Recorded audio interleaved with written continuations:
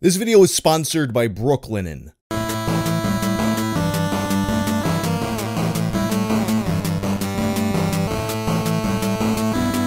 What comes to your mind when I say the words Messytails, the brown-nosed pup? If you've never heard the name before, you probably think it's some kind of children's television show maybe, full of happy woodland creatures, and at the end of every episode there's a moral lesson for the kids. As I say this, I'm picturing like Franklin or Blinky Bill. But those of you who know the name, you know this ain't no Blinky Bill.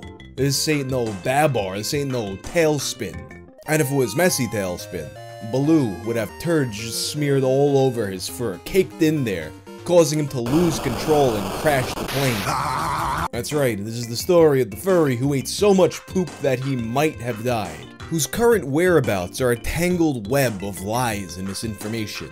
For this episode of Tales from the Internet, we take a look at Messytails, the brown-nosed pup.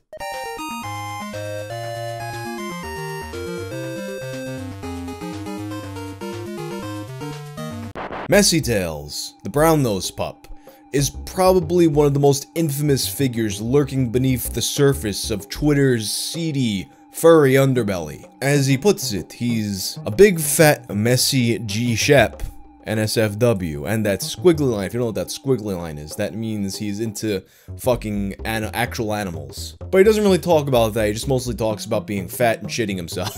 Oh, and of course eating the shit. They eat the poo-poo! So whenever I bring up Messytails, as one does, I usually hear one of two things. Either, oh, didn't that guy die? Or, hey, didn't that guy get institutionalized? We'll get into why people think these things later, but I'm not convinced either way. But in any case, let's start from the beginning. July 29th, 2013. That's when he made his first tweets. Today, for me, is Mud Butt Monday. I forgot to wipe. Forgot. I mean... Oh, you're too much. Now, this account, when somebody gets sent this, usually the big thing is, you know, click the media section at your own risk. But it's actually several years before he even posts a single image. At first, it's mostly just him talking about the stuff that he liked to do. Like the time he fantasized about stealing some dog shit, sneaking it home with him, and then shoving it up his own ass. Pawing while thinking of finding fresh dog shit, sneaking it home in my pants, pushing it in me, licking my muddy paws while pushing it out. You know, it's like butt-chugging a beer, it gets in your system faster. Or how about the time he wanted to have himself a peanut butter and poop sandwich? I want to be force-fed meals made with my own mess. Peanut butter and poop sandwiches. Chocolate poop milkshakes? Poop donuts? A lot of this early phase of the account is mostly just relegated to fantasy. I mean, sure, he does talk a lot about doing things like shitting himself and then going to sleep without cleaning his shitty ass and then waking up with an itchy ass because he slept in his own shit, sure. But a lot of what he talks about is mostly just relegated to ideas and not necessarily actions. Looking at the early days of the account, I very much get the impression that this is a guy who gradually falls further and further into the world of this fetish until he finally becomes an absolute danger to himself. And part of why at first he can't really go all the way like he would want to is his living situation. He often talks about how rarely he has time alone in his home, and he savors the rare times he does have the place all to himself. I may have a chance to be messy tomorrow evening, but I want to try a diaper for the first time, but I don't know where to get one. Any store? I mean, yeah, pretty much, dude. Have you ever been to, like, any store? I'm pretty sure you get a diaper at, like, 7 out of 10 stores that exist in the world. But he did like his shopping tips. Is there such a thing as a catheter for the butt? Something that forces it open all the time? I want to explore loss of control. To which someone suggested he could just go buy an open butt plug. And then there's the cooking tips. Does oatmeal mix with poop easy? I'm wondering. Helps create that nice, almost dropping consistency. But these are all just side quests. The main quest line of the Messytails Brown-Nosed Pup RPG, he needs to acquire 3 things. A car, a new place where he can live alone, and a fursuit. Oh, how he wanted his very own fursuit. I'm saving up for a fursuit. White German Shepherd. It won't stay white for long.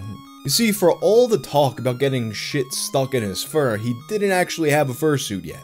Maybe at that point it was pure fantasy, maybe he was referring to his body hair as his fur, which I guess is a possibility. It's all up in the air, we're still many years into the pre-photography Messytails era. His car quest, he completes very early though. buying one in November of 2013 and having himself a nice, messy camping trip. Can you imagine walking through the woods and then you just happen to stumble upon this guy rolling around in his own shit? Although he is careful to make sure not to get his car smelling like shit. I can respect that. You work hard, you save up for something, you buy it, and then you take good care of it by avoiding getting shit all over it. But the living situation was a bit more difficult. He would often tweet about how badly he needed to get his own place, because presumably he was hiding all this from whoever it was he was living with, whether it be roommates or family or whatever. And in April of 2014, he said that he was close to saving enough money to move out. But then a month later, disaster strikes. His department at work gets outsourced. Although he doesn't get laid off, the future is uncertain. And after this final lament in 2015, he disappears for close to a year. Nobody quite knows how he spent that year. Perhaps he took the opportunity to focus on his job and raise money for his new place. Perhaps he simply wasn't as motivated to post anymore. But a year is a lot of time to reflect on the kind of life you've been living. Then, on July 14th of 2016, I've not used this much. I think it's time to change that. It's unclear whether or not he actually got his own place during that absence, but one thing for sure, he did become emboldened. Warning, couple messy photos coming soon. You may want to mute or unfollow me if that isn't okay. Now, I reviewed YouTube's terms of service in preparation for this video, and I'm still not entirely sure whether or not I can actually show you these photos. So what I'm gonna do is, I'm going to give you my best artist depiction of them. So you remember how Messytails, he had a third quest item aside from his car and his apartment. Fursuit. That shit's expensive, so he went and made his own paws. They kind of look like this, Muppet Elmo hands, but white, and holding a turd. And then he squeezes the turd, and boom, now the white hands are brown. He's got his giant dog dick dildo lined up next to a full sausage shit. For a size comparison, mashes the dildo up in the shit, and then he has a plastic baggie filled with a mix of shit and bad dragon cum lube. He then proceeds to quote-unquote muzzle fuck himself with the shitty dog dick, and licks it clean. It was a good meal. But he can never get it perfectly clean, and he's fine with that. What he's not fine with? That shit baggie. That's just not enough shit for Messytails. You gotta upgrade to at least the gallon bag, but, you know, one dog cannot produce a gallon's worth of shit. I don't know why I just called him a dog when he's not really a dog. It's like I've been gaslit by the brown-nosed pup now. So he thinks back to a thought he had all the way back in 2014. That's right. The poop oatmeal. He makes the shit oatmeal, and you can't help it. I just want to dive in there. He has himself a little feast and also shoves the rubber dog dick in and his stuffed dog animal's face in the shit. So what's the verdict on the oatmeal shit? It's not good. I really like how the poop oatmeal mix felt, but it didn't taste very good. Straight poop or poop lube is still the winner. So I guess the experiment failed. But by all accounts, Messytails had finally been living the life he had dreamed of since 2013. But these glory days were short-lived. Come the summer, things would change. Messy fantasy. Always being stuck in a situation where I can't stop myself from being covered in shit every moment of my life. Having a bad, greasy, fatty diet. Being completely incontinent. Not being able to realize or care when I've gotten shit on my paws. A constant ooze of shit, squeezing out into my leg and underside of my tail fur, dripping off in globs, paw print shit smears marking my path. It's hard to imagine how strong your smell is when you can never stop leaking shit on everything around you. Or how much it stinks, because the shit that is sliding out from my tail hole today was the fast food and shit I ate all day yesterday. Anything that doesn't get clumsily smeared somewhere or stuck in an unreachable patch of fur will be eaten and turned into tomorrow's shit. After posting this fantasy, he would disappear for 2 months. It appears that at this point, somebody, perhaps family, intervened. Something he alluded to when he returned. Hee, they could put me in a hospital and make me take pills, but now I'm home. And nobody can stop me from covering myself in shit. And deeper we go. I need to find a way to become psychologically, irreversibly addicted to shit. If I were big and fat enough, I would eat entire used diapers. and he would only make 2 more posts after this. A few months later in November,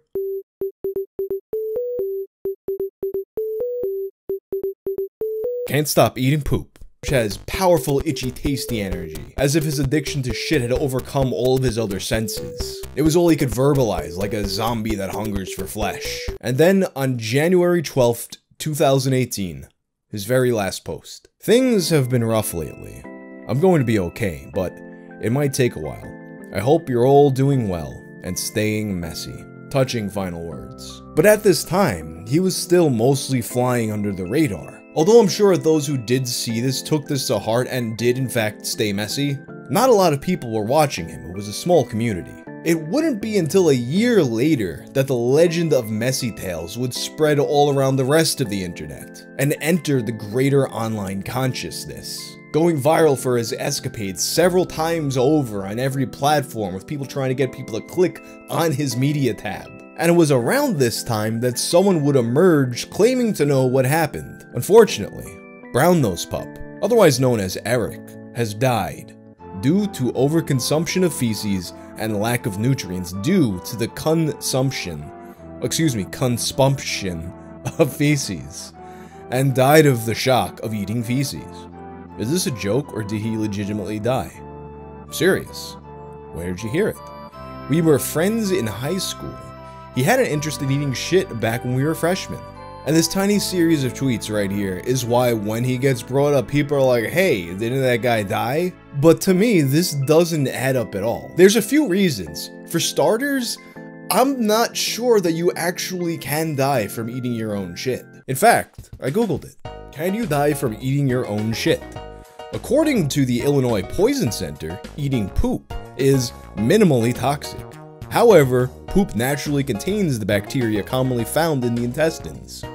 While these bacteria don't harm you when they're in your intestines, they're not meant to be ingested in your mouth. And then there was another article from Gawker interviewing several professors and scientists on the topic, and it also came to the conclusion that you probably shouldn't, but it won't kill you. That being said, I'm not a doctor, so don't go out and be like, hey, Wang said it was okay, so I'm gonna go eat my own shit. I'm not trying to get a call from Chubby Emu who's like, hey, do you want to act as one of your viewers who died from eating poo? Although if you need me to tell you that, I'm not sure that you can be convinced. Another thing that doesn't add up, why would his high school friend even know this? Obviously, this guy went to great lengths to conceal what he was doing from the people around him, and nothing he posted would have identified him as Eric that this guy went to high school with. I even tried to look for clues through his posting history, interactions, Twitter likes, but there's nothing but fat bellies, little dicks, and shitty diapers. Oh, and this one picture of a brownie someone made. I sincerely doubt that he went around to old high school friends saying, hey, you know that I have an account on Twitter where I'm a furry and I talk about eating my own shit. Perhaps there was a shit-eating Eric out there somewhere who did die, but all signs point to this guy just making shit up. And in any case, the account is now suspended, so anything else they might have posted about it is gone. I did come across someone who might be the person behind the post, but I'm not sure and they haven't responded to me, so. The very day after this person claimed that Messytails died, another tweet from another account came out. Now from an account called Brown-Nosed Pup at Messytails with the L as a capital I, Messytails. No, I wasn't dead. I was in a mental institution. So now we have this guy that's claiming to be the original Messytails on a new account, not dead, still alive. He claimed that he had somehow lost access to the original account and wished he'd be able to delete it altogether. Throughout the next few weeks, he would occasionally answer a few questions about the account. He said the person with the shit-eating Eric story was a liar, and also that he had managed to completely get rid of the shit-eating fetish. Another person asked if he was interested in doing an AMA for r/YifInHell, but he declined, adding that he would eventually tell the full story of what happened the previous year, but not yet. Some people were reasonably skeptical, but others thought it was the real deal. Some of the skepticism came from people doubting the story that he managed to lose access to the old Twitter account. The thing about that is, I've actually seen that happen to people a few times. In fact, I think that's how Leafy originally lost access to his verified Twitter. That being said, I'm still not convinced. There's just no evidence that this is him, and it just so happened to emerge at the same time that people's interest in the account peaked. It's the kind of thing that's ripe for some kind of attention seeker to just jump in there and be like, hey, I'm the guy. That being said, without being able to access the original account, I don't necessarily know if there is a way for him to prove his identity. So it very well could be him.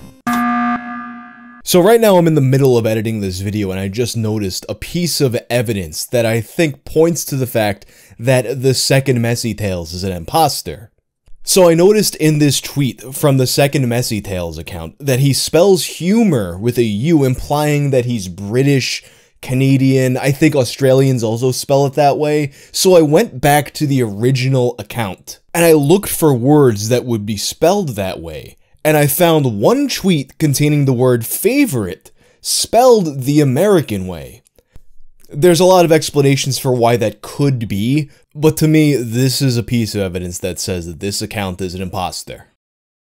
In any case, it would have been interesting to see this person try to explain what happened to Messytails in 2018, as they said they would eventually do. But it appears that the account has been abandoned without this ever being addressed, with one last tweet in July of 2019 asking, how's everyone going? So I think the fate of this person is something that's just going to be shrouded in mystery for the rest of time. I don't know, what do you guys think? Did he live? Did he die? Is Messytails really him, or is that a liar? You let me know, but for now, that's all for the Messytails story. This video is sponsored by Brooklinen. We spend more than a third of our lives in our bed sheets, so they might as well be as comfortable as possible. Well, I'll have you know that Brooklinen makes the internet's best bed sheets. Brooklinen's classic percale sheets are made to keep you cool all night, which is perfect for people who get too hot when they sleep. And they have a 270 thread count, which is the perfect amount for this purpose. A lot of people like to go as high as possible when it comes to the thread count because it makes it softer, but the thing is, it also makes it warmer. I mean, when that thread count is too high, it traps in all the heat, so you're gonna sweat your ass off. You can also save 25% by purchasing a hardcore bundle, which includes a core sheet set, extra pillowcases, and a duvet cover. You can mix and match over 20 colors. I got mine in the solid graphite color. Just click the link below to buy yourself some Brooklinen sheets. And be sure to use code WANG at checkout to save $20 on any order over 100. Still on the fence? Brooklinen has over 100,000 5-star reviews. That's more than any other online bedding company. Plus, they offer a 365-day warranty in case you're not absolutely happy with your purchase. So click the link below and use my code WANG to get yourself some Brooklinen sheets. Everything we thought we knew about Messytails, the brown-nosed pup, the furry who liked to eat the poo-poo, is wrong. At least what we thought about what happened to him after his mysterious disappearance. Did he live? Did he die? One account says yes, one account says no. And after my video came out, the truth about both accounts was revealed. If you have no idea what I'm talking about here, watch my video about Messytails first. Long story short though, there was a notorious furry on Twitter named Brown-Nosed Pup, Messytails, and he was notorious for talking about rolling around and eating his own poop, and eventually posting pictures of it. Then one day, he just vanishes. An account pops up saying that they knew him in real life and he died. But then another account pops up claiming to be him locked out of his original account, and he's now reformed after having gone to therapy. And that's pretty much where we were at the release of my last video. I'm very proud of my Messytails video. I think it's one of the very best videos I've ever released on this channel. In part just because I really enjoyed all the fun bits I put together for telling the story, but also because of how quickly its effects were felt throughout the internet, unearthing a lot of long buried truth about this story. Let's start with the simplest part. So when I was first working on the video, something I wanted to do that I just didn't manage to do was to find his full avatar. You know, you look at his profile picture and you got the face, then you see his cover photo and he's got the big fat belly, back and front, but you look at it and you just know there's more to this image. At the time, my attempts to dig it up failed, but shortly after the release of my video, I received a message from a viewer named Mauricio M on Instagram. Mauricio had also been interested in finding out what happened about Messytails a few months before I released my video, and in his searches he dug up some of his old accounts, in particular his Fur Affinity account, whose gallery contains a single image, the Brown Nose reference sheet, 6'3". Share this video if Brown Nose is taller than you, 350 pounds, likes, mass play. Oh, you think? Even got a cute little turd-themed color guide with his shit green eyes. Just seeing what the lower half of Messytails looks like throws off my whole perception of how I imagined him. I don't know what I was expecting, maybe some like little ass scrappy-doo legs underneath him, hobbling under that fat belly like a tank. But now seeing that his legs are so big, he's supposed to be a dog, I don't know why his legs are so big. Now it feels like he has a tiny ass head. Never skip head day, guys. The reference sheet was created by an artist named Zephyr777, who himself seems to have been inactive for some time. Maurizio attempted to contact him but received no response. Not that he would necessarily know anything about Messytails. I mean, if I drop dead suddenly, any artist that I've hired throughout the years would find out when you find out. And a very small handful of fellow travelers have come across this account themselves over the years. And they came and left their mark. Such hot wolf guy. Come on, man, he's clearly a German Shepherd. Don't miss species Messytails. Such hot wolf guy, and love good kinks, and I will love to meet you, brown nose. Gray smiley heart, I think. It's either a heart or a oven mitt. Fucking hamburger helper ass heart over here. I hope you get gunned down in the street, you fucking degenerate. You actually disgust me. You are what's wrong with this world. I genuinely hope you get dick cancer, you fucking retard. The duality of man. These are the two wolves that are inside you. This account would also link to an F-list account, a fetish website where you list your favorite fetishes. His list is very long, and includes some obvious favorites like swallowing feces and swallowing urine, and of course, anal vor, which one would assume is an act in which Messytails shoves you up his ass and you pilot him like a Gundam. He lists his age as 35, and considering he hasn't touched the profile in 6 years, he would be something around 41 years old now, if he didn't die. But that's all that can really be sussed out from these profiles. What's probably more interesting is how all the loose ends got tied up in the wake of my video. First, there's the account that claimed to have known Brown Nose in real life and that he died. In my first video, I mentioned that I suspect this person was trolling, and I had an idea of who the account belonged to. At the time, I had sent that person a message and they hadn't responded, but a little after my video was published, I received an answer. And my theory was confirmed. I'm not going to reveal the person's identity, but I will share the conversation we had about this post. Hi, I have a really strange question. Were you the person who originally reported that Messytails died? Don't worry, I'm not going to put your name out there if you are. Yes, I actually am. My old account was suspended indefinitely, and this is my new one. And wow, Messytails, I haven't heard that name in a while. Nice, I actually just published the video. So, was that story real, or were you just BSing? Oh no, when I first made that tweet, I was just BSing. I did see other comments say that he died, and I went along with it, prompting me to make that tweet. Lol, I knew it. I like how it's me saying lol, but I still read it in the mocking voice. I think the dude actually is dead though, which, if he is, it wouldn't surprise me. The dude liked eating poop. And this person is right, he very well could be dead. And this is further evidenced by what happened next. You see, after I published my video, the owner of the second Messytails account, Messytails, the one who had claimed to have been him and locked himself out of the account, and now he's all better and doesn't eat poop no more. Now you go to the account and you notice I'm the only person followed by this incarnation of Messytails. I don't know if that should feel like a badge of honor, but it does. After my video, he made a few new posts. First in Spanish, revealing that the owner of the account is from Argentina, and then he translated the posts into English, and here's what he had to say. Hey Justin Wang, I'm sorry, this account was a fake. I made it around 2019 when I was bored with some friends and wanted to mess around for a bit. I'm from Argentina. My main account is @Helpy. I really didn't expect this account to go this far. If I knew, I wouldn't even bother making it at all.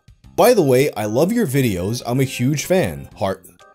If anybody wants me to delete this account, I can do it with no hesitation at all. I'm sorry for causing confusion, frowny face. Of course, it would be a fan of the channel that's behind this.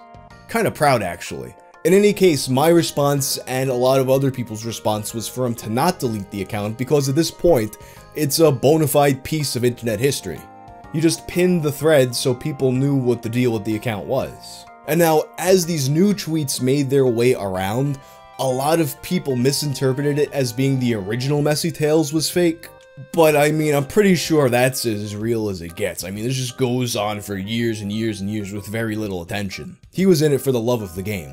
But with both of these accounts being revealed to be fake, there's only one thing that's for certain at this point. And that is, whatever happened to Messytails after that point is completely unknown without a single bit of evidence in any direction. The account that said he's dead was fake, and the account that said he was alive is fake. So he's just not been heard from at all in any capacity since his final post on January 12th, 2018. And he very well could be dead, but keep in mind that towards the end of his account, he did mention people who knew him in real life trying to get medical intervention. So it's quite possible that he is still alive and has simply left this life behind. And now, Messytails the brown-nosed pup just walks among us, without any of us being any the wiser. He could be sitting next to you right now, at work, school, the coffee shop, the park. You wouldn't know. The older I get, the more I forget about what it was like to be a kid. That whole period of time just kind of disappears into this fog with precious few days standing out. Pizza parties, fights, and then there was this one time. I think it was in 1st or 2nd grade. I get permission from the teacher to go to the bathroom and they give you that wooden pass that every class seemed to have. I walk into the bathroom and I go up to one of those tall, full body length urinals that elementary schools always had. And that's what I made a horrifying discovery. At the bottom of that urinal, mere inches away from my shoes, was a massive turd. A man-sized turd, so big that perhaps it was actually left there by a teacher. This completely blew my 8-year-old mind. I had never even considered such a possibility. No person would possibly leave a number 2 where number 1 belonged, yet there it was. Whoever that brave soul was, they created a memory that stuck with me for my entire life. They inspired me, taught me to think outside the box. I never did it myself, but I often thought about what it would be like. And years later, I found out that I wasn't alone. It was in late 2000 that a group of proto-shitposters, let's call them, got together for a very auspicious conversation on IRC. A number of topics came up that night, including the idea of pooping in a urinal. They all had a good laugh, but in particular, one of them just couldn't get over it. He thought about all night long, and eventually he just had to, absolutely had to register the URL urinalpoop.org. And shortly after, he would craft that website into the internet's #1 destination for all things urinal poop. Such as this Space Moose comic. Tee-hee-hee. Space Moose, what the hell are you doing? What does it look like I'm doing? You can't do it in there. Oh, I'm so sorry. I must have missed it when you got your PhD in defecation. Or this comic from the Humor Archives. It's okay, I've got diarrhea. It also collected a number of short stories having to do with urinal poop. I'll regale you with this one entitled Shitter. One night, before a girls' varsity soccer game, some friends and I drove up to the game and had a pre-party in my van before the game. It turns out we were pretty late for the game, so we quickly downed around 6 beers each. Before making the trek up to the field, we decided to make a piss stop in the school. The closest bathroom to the entrance we went in had 2 urinals and 1 toilet. My friend took the toilet, and I took a urinal. My other friend really needed to take a number 2, but the toilet was already occupied. So, he proceeded to take a dump in the urinal. After he was done doing that, we were all laughing beyond belief. And the same friend who took a crap in the urinal started to choke on his gum because of how much we were laughing. So, he then flew over to the toilet and threw up all over the place. Needless to say, we all flew out of the bathroom at that point. The next day at soccer practice, the door was propped open to air the sucker out. That poor janitor. In addition, it also linked to a website, urinal.net, which was a gallery of unpooped urinals. In a way, this was a little bit of a precursor to urinalpoop.org, which would eventually have a gallery of its own. But at this early stage, They had no pictures, and the owner was asking for some submissions. Send me pictures of poop in urinals, damn it! Yes, really, I have none. If I get any, I will post them on the page. Stop sending me mail asking for poop pictures.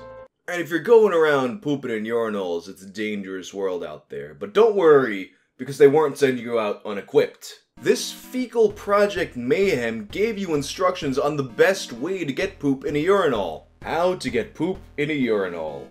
The easiest way is just to drop trow in the men's room and press your hiney up against the urinal and let go.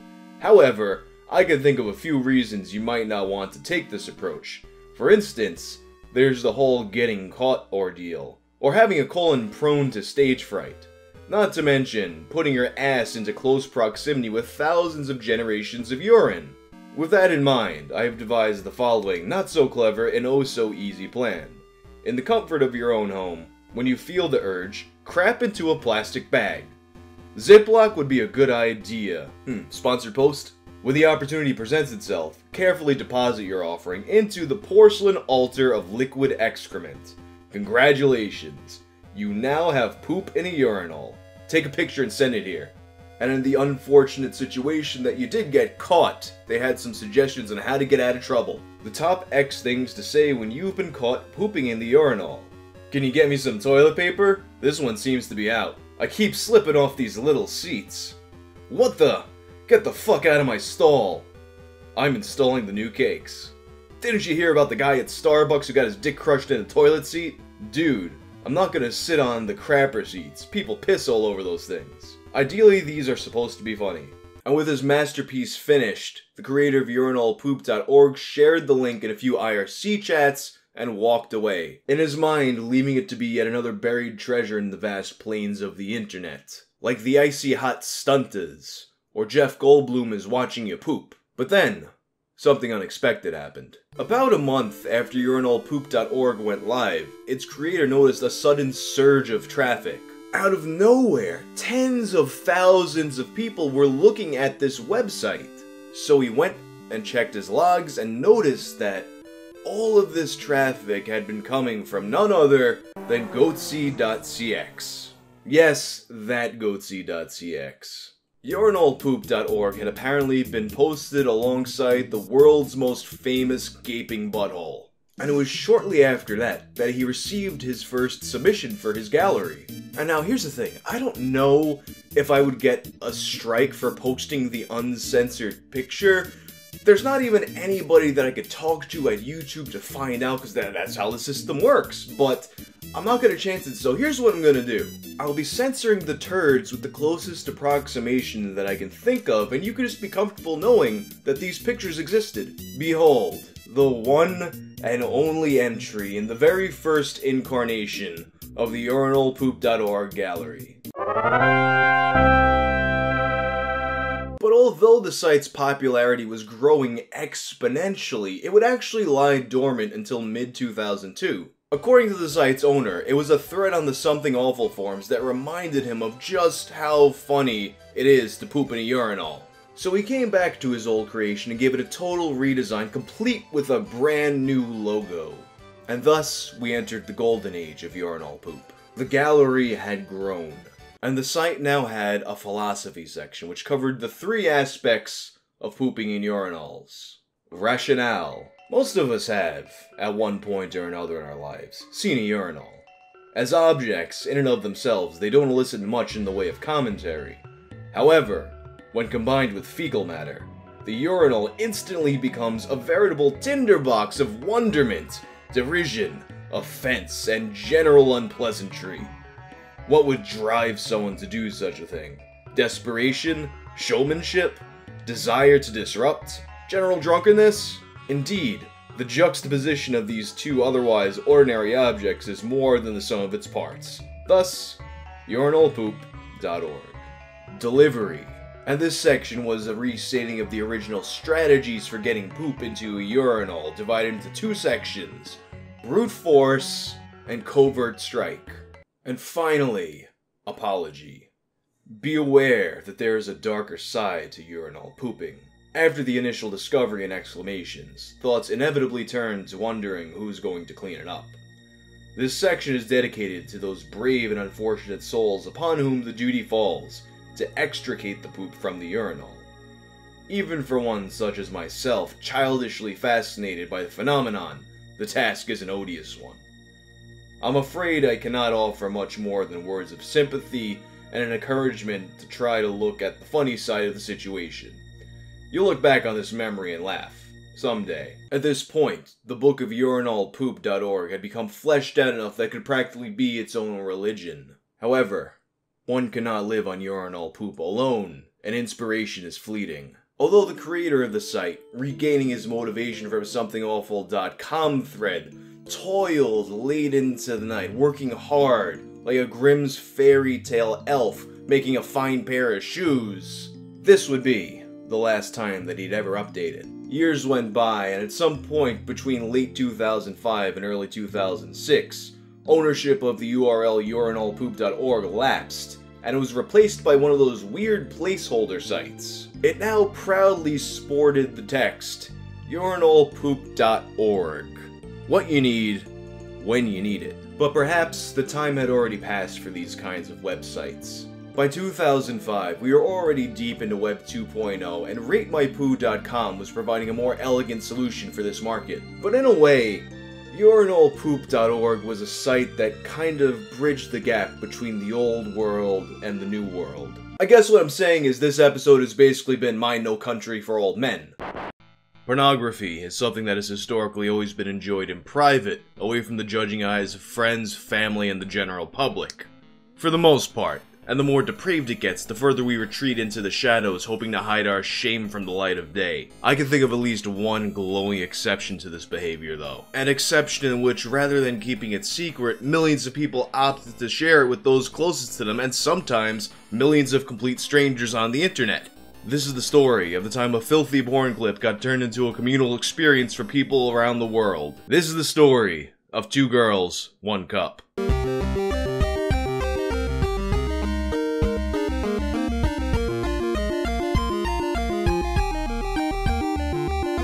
The other day, I saw a bunch of people tweeting about a vegan milkshake made out of hummus, and it suddenly reminded me of perhaps the most infamous viral shock video of all time. Of course, I'm talking about 2 girls, 1 cup. Obviously, I can't actually show this one to you here, but in case you somehow missed it, 2 Girls, 1 Cup was a montage of 2 girls dramatically eating poop out of a cup. And after they ate it, they took turns puking it into each other's mouths, alternating roles as Mama Bird and Baby Bird. And all this goes on as a classy piano theme from a 1971 French film plays. But where did this thing come from? The 2 Girls, 1 Cup story begins when this video clip was posted to the offtopic.com forums in the After Hours section. The video quickly gained a lot of attention on these forums, as it seemed to do wherever it was posted. Wanting a way to quickly share the video with friends, a user named Cajones purchased the URL 2girls1cup.com. And he created the now infamous website on August 12, 2007. And he quickly forgot about it until his hosting service came knocking on his door looking for money. During the first month of the site being up, I had encountered some issues.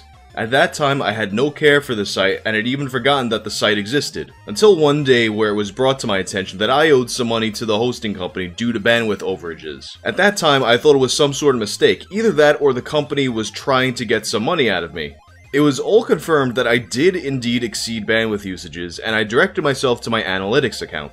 And if we look at the analytics screenshot that Cajones posted, it was on August 20th that the site really began to take off. It was at that point that 2 Girls, 1 Cup had begun to make its way far outside the original intended audience of offtopic.com users and became a viral shock site in the great tradition of goatc.cx, meatspin.com, or lemonparty.org. But unlike a lot of the shock sites that came before it, 2girls.com evolved into something that people weren't looking at by accident, but on purpose. And it was the trend of people reacting to 2 Girls, 1 Cup that really propelled it to the heights that it reached. The first such video is believed to have been uploaded to YouTube on September 21st, 2007 by a user named Fartnewt. As of the time of this recording, Fartnewt's video now has over 14 million views. And Fartnewt's success inspired a whole wave of people to start putting their reactions out there. Practically overnight, YouTube became flooded with people sharing their reactions to 2 Girls, 1 Cup, and their family members' reactions too. And although reaction videos had existed to some extent previously, what we were witnessing here was the true genesis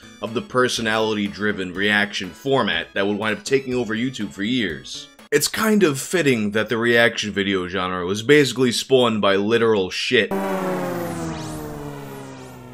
And on October 11th, the site's traffic literally doubled overnight, going from 100,000 views to 200,000 views. And those numbers would more than double the next month. At this point, Cojones had hired a tech-savvy friend to help deal with the maintenance of the site, and additionally, he began to monetize it with ads. But the money wasn't really what excited Cojones, rather, it was the thrill of being the man behind the shit-stained curtain. At this point, everything was Rick Ross, boss, and we felt on top of the world. Not because we were making some money off the site, but more so because of all the attraction the site had received. I felt like an undercover superstar. I would walk around Chicago and listen to people talk about 2 Girls, 1 Cup, and I would always giggle inside knowing that it was me who created the site. It was kind of a cool feeling, but at the same time I felt awkward for exposing something so disgusting. The fad had gone from something that was intended really just for the consumption of a specific message board to a full-blown mainstream sensation. It was at this point that celebrities started to weigh in. You had John Mayer making his parody of it. And although he was eating yogurt in it as a spoof, there were a lot of people who questioned the authenticity of the shit in the video. A lot of people thought that perhaps they had done some kind of movie magic, like what they did with Marmalade and Salo. There was a lot of debate over this, and fittingly, it was summarized really well by perhaps the only other figure in porn as mainstream as 2 Girls, 1 Cup, Ron Jeremy. They probably substituted it for pistachio ice cream. No, I believe that's the real deal. No, I don't think it is. You don't think it is? All right, keep watching. They might have substituted. Keep watching. How could they go that much? Girls like that don't go that much. What, do you think they're men? You've had girlfriends this You small. saw them go to their butt? You think they're men? Girls have little balls when they go to the bathroom. And this debate was actually more important than people realized. In fact, the US government was quite concerned with the provenance of the shit featured in 2 Girls, 1 Cup. In 2005, under the Bush administration, the Department of Justice created a new organization known as the Obscenity Prosecution Task Force. Their job was to prosecute people involved in the production and distribution of porn that they believed to be in violation of obscenity laws. And one of the men who was prosecuted by this organization was a pornographer and self-described shock artist named Ira Isaacs. When Isaacs was prosecuted, there was a lot of confusion created by news sites that falsely reported that he was the creator of 2 Girls, 1 Cup. He was actually prosecuted for a number of different scat films, but the confusion was created when he used 2 Girls, 1 Cup to justify his defense of Hollywood Scat Amateurs 10. His argument would become popularly dubbed the 2 Girls, 1 Cup defense. Until I saw 2 Girls, 1 Cup, I wouldn't have thought so many regular people would want to watch this stuff. There are millions of people watching it. For now, it's probably most people like the shock value of it. This is art that asks questions about what's ugly, acceptable, taboo. It takes something mundane, like going to the bathroom, and puts it in a new light. It inspires people. Just because it has sex in it, and deals with a subject matter that isn't typically in art, doesn't mean it isn't art.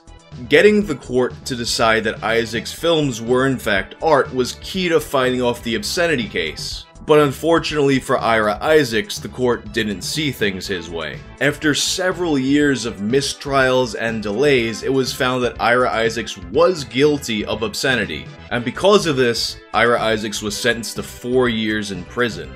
And due to the shabby reporting of a number of websites and the fact that few people actually saw their corrections, this led to a rumor that the creator of 2 Girls, 1 Cup was actually in jail for making it. In fact, the creator of 2 Girls, 1 Cup is very much free and has never been jailed for his work. 2 Girls, 1 Cup was actually the trailer to a larger film entitled Hungry Bitches. This film was created in Brazil by a director named Marco Antonio Fiorito, and although the film was perfectly legal to distribute inside of Brazil, when it made it to the US, it got on the radar of Bush's task force. And it was on September 5th of 2006 when a criminal complaint was raised against a Brazilian man in Florida named Danilo Simões Crozes. The complaint details a several-year investigation beginning in 2003 into two film distribution companies, Dragon Films and Lexus Media. It describes in detail a film entitled Toilet Man 6, as well as a number of other films all created by Marco Antonio Fiorito. To help the judge along, it also goes on to define terms like scat, bukkake, and fisting. And the complaint ends with a statement implicating Danilo. As noted above, Crochet is identified as the officer, director, treasurer, president for Lexus Multimedia on filings that were submitted to the Florida Secretary of State.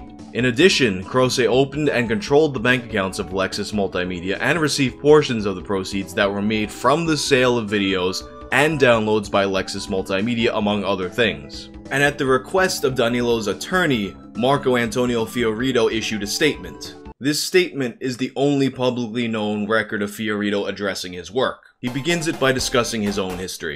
In 1994, I became interested in producing films, and on my own, I learned the art of filmmaking. In 1996, I started a business with my wife, Joelma Brito Fiorito, who used the artistic name Leticia Miller. The business was producing fetish films.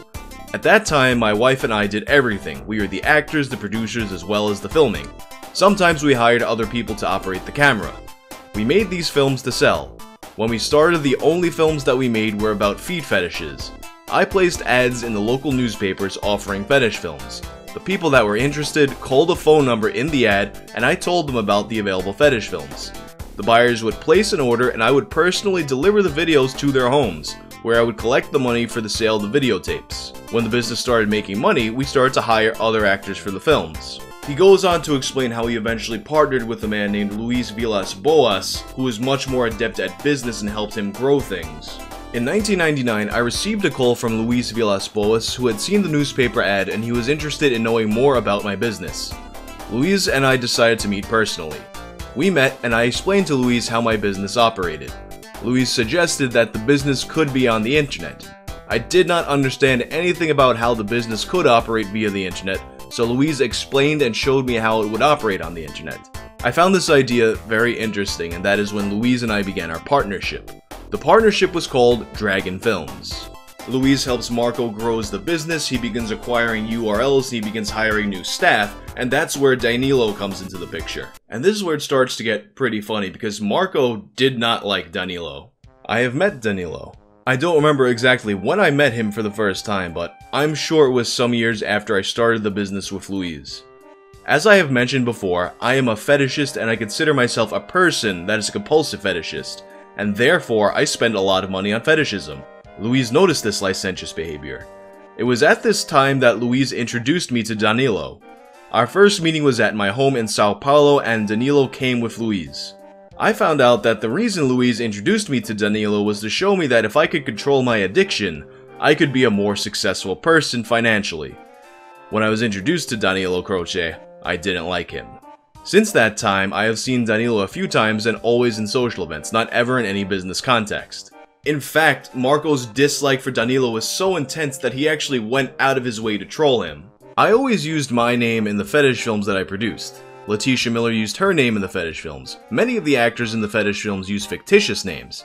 I decided, as a joke, to put the name Daniel Cross on a person in the fetish films. When I used the name Danny Cross, I already knew Danilo Crochet, and I knew that Daniel Cross is the American way of saying Danilo Crochet. So I thought it would be a joke to use the name Danny Cross, representing an influential person participating in my films. Sometime later, Luis told me that he had met Danilo and that he made a comment about his name joke, and that Danilo became very mad because of this. Luis also told me that Danilo requested that his name be removed from all of the films. I didn't do this because I was not worried about the repercussions of this fact, and also because Danny Cross is not Danilo Crochet's name. He also commented on the legality of his films. The films that I make are not illegal in Brazil, and I didn't imagine they were illegal in the United States of America. I have already searched the internet, saw many American companies that sell this type of film on the internet, so I didn't imagine these films were illegal in the USA. Nobody ever told me that producing or having this type of film would be illegal in the USA. And because I don't participate in any of the administrative matters of the business, I don't know any of the contact from the American government informing us that these films, or the sale of these films, was considered illegal. If I knew that the sale of these films via the internet was illegal, I would have stopped because the money is not the main reason that I make these films. And finally, he remarked about what's perhaps the most important part. Was the poop real? I have already made fetish movies with scat/feces using chocolate instead of feces. Many actors make scat films, but they don't agree to eat feces. Ultimately, Marco's statement did no favors for Danilo, who is sentenced to 3 years probation and ordered to pay $98,000. And I imagine Marco had a good laugh when he got that news. As for the 2 Girls 1 Cup website, Cojones explains its decline. As mentioned earlier, the site was reaching its peak.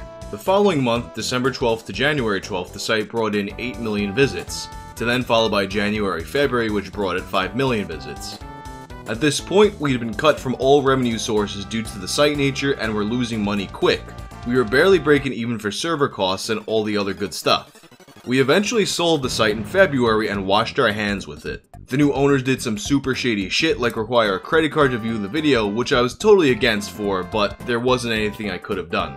And although he could not legally give an exact figure, Cojones stated that it was at least 6 figures he was paid. And thus concludes the 2 Girls 1 Cup story.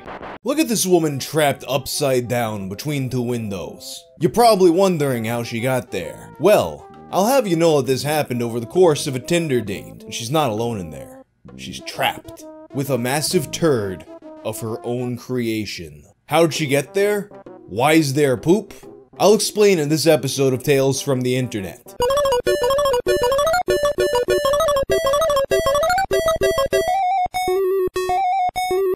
Early on in my channel, I had a video where I was talking about one of the weirdest Tinder dates I'd ever been on. You know, the one where a girl's having a whole ass conversation with me over the sound of her own piss. But really, in general, my Tinder experiences aren't as bad as a lot of the nightmare stories that I've heard from that app. But this one right here might take the cake. Not because that anything that happened was especially terrible or bad, but because this whole situation just plays out like one strange episode of Seinfeld. And you got a Lady George Costanza. Story begins when a student of Bristol University named Liam Smith matches with a girl on Tinder. They talk for a bit and it's going well, so they decide they're gonna meet up and get some dinner at Nando's. I'd never heard of Nando's before, so I looked it up, and apparently it's a chain that serves Portuguese African-style chicken, originating in South Africa and now with locations all around the world.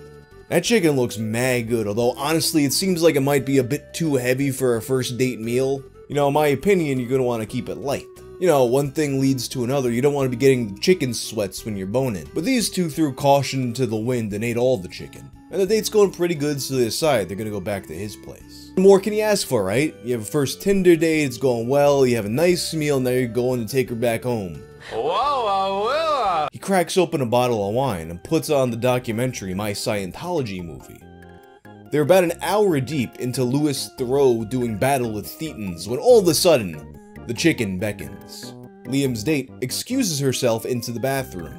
And here's where it goes down. You've probably noticed that I've not referred to Liam's date by her name. She chose to remain anonymous in any coverage of the story. And what comes next is why she wanted to remain anonymous. She pinches off a big fat loaf of Nando's chicken shit. And it won't flush. Unfortunately, she did not have her poop scissors with her, so she had to figure something out. It's the first date. You want to make a good impression. You can't just tell your date, oh, I took a shit that's a little too big. And now it won't go down. You don't even want your date to conceptualize you as the type of person who takes shits, let alone has struggles with them. That's at least several dates in, if ever. And really, this is a tale as old as time. In fact, I came across this particular story when I was trying to find one that I had remembered from bodybuilding.com. People seem to strangely often find themselves in a predicament where they're on a first date and have some kind of shit problem in the bathroom, often leading to some kind of cockamamie I Love Lucy-esque scheme to dispose of the evidence. So here's what she does. She notices there's a window in his bathroom, so she grabs some tissues, reaches into the toilet like James Sunderland searching for a wallet, and retrieves the poo. And a side note, while trying to remember what exactly it was that James got from that toilet, I discovered that for some reason, the Silent Hill wiki has an entire article dedicated just to toilets. But that's a story for another day. So anyway, the Tinder date, massive turd in hand, sets up her aim and launches it out the window. Out of sight, out of mind, right? Or was it? She washes up and leaves the bathroom. Congrats, you got away with it. But then, for whatever reason, perhaps guilt, perhaps realizing that maybe he would eventually figure out what had happened, she decides that she couldn't just let it sit there in his garden. She had to come clean. Liam recounts the conversation. "I went for a poo in your toilet," she told me, "and it would not flush. I don't know why I did this, but I panicked," she continued. "I reached into the toilet bowl, wrapped it in tissue paper, and threw it out the window. I was understandably concerned and told her we would go outside, bag up the offending poo in the garden, bin it, and pretend the whole sorry affair had never happened." So they went to the garden, bagged up the poo, threw it away, acted like it never happened, and they proceeded to have a lovely night. Oh, what's that? They did not have a lovely night? Come on, this would not be a video if it was that simple. You see, that turd never made it to the garden. Liam's window is not an ordinary window. For some reason, his window is 2-ply. You see, he has a window in the bathroom that opens up at the top, but behind it, you have a 1-foot gap, and behind the gap, you have another window that for whatever reason does not open.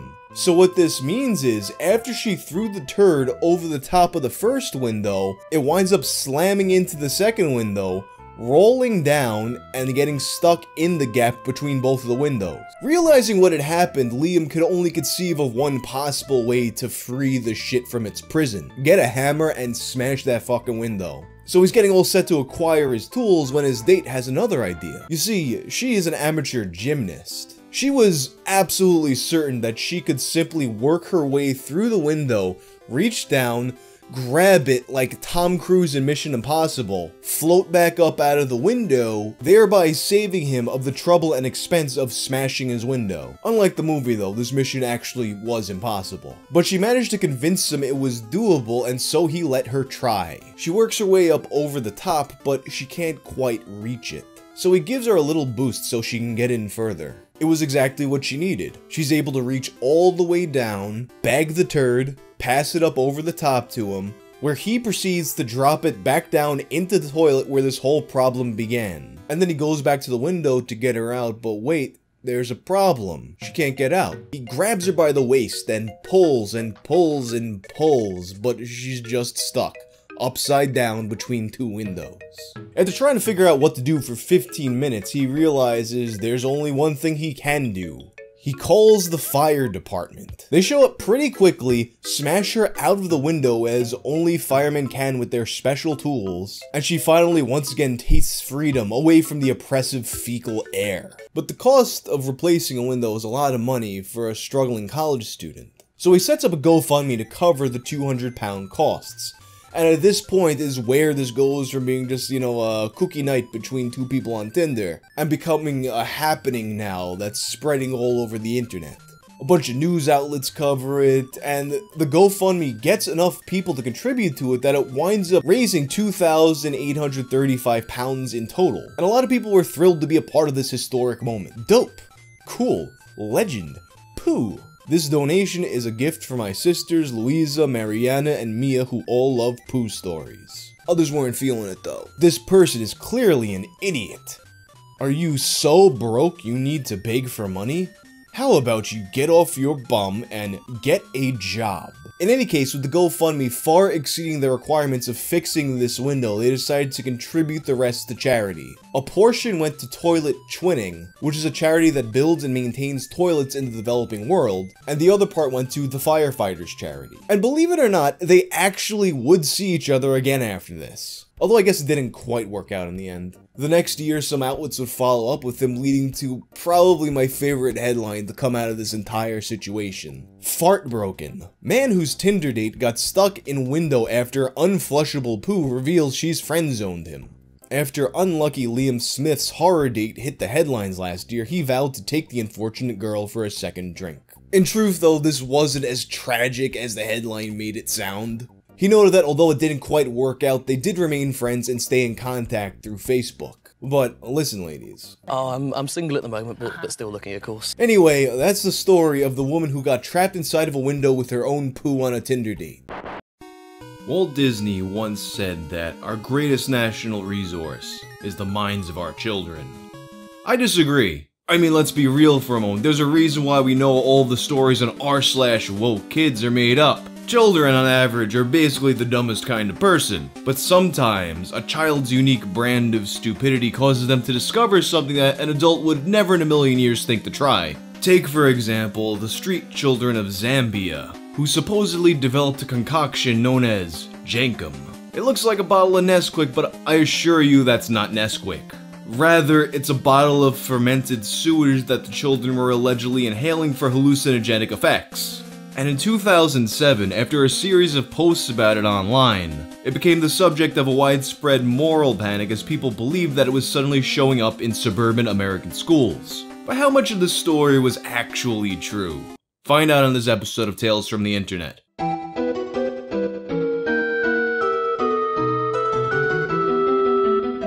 Great taste with nutrition.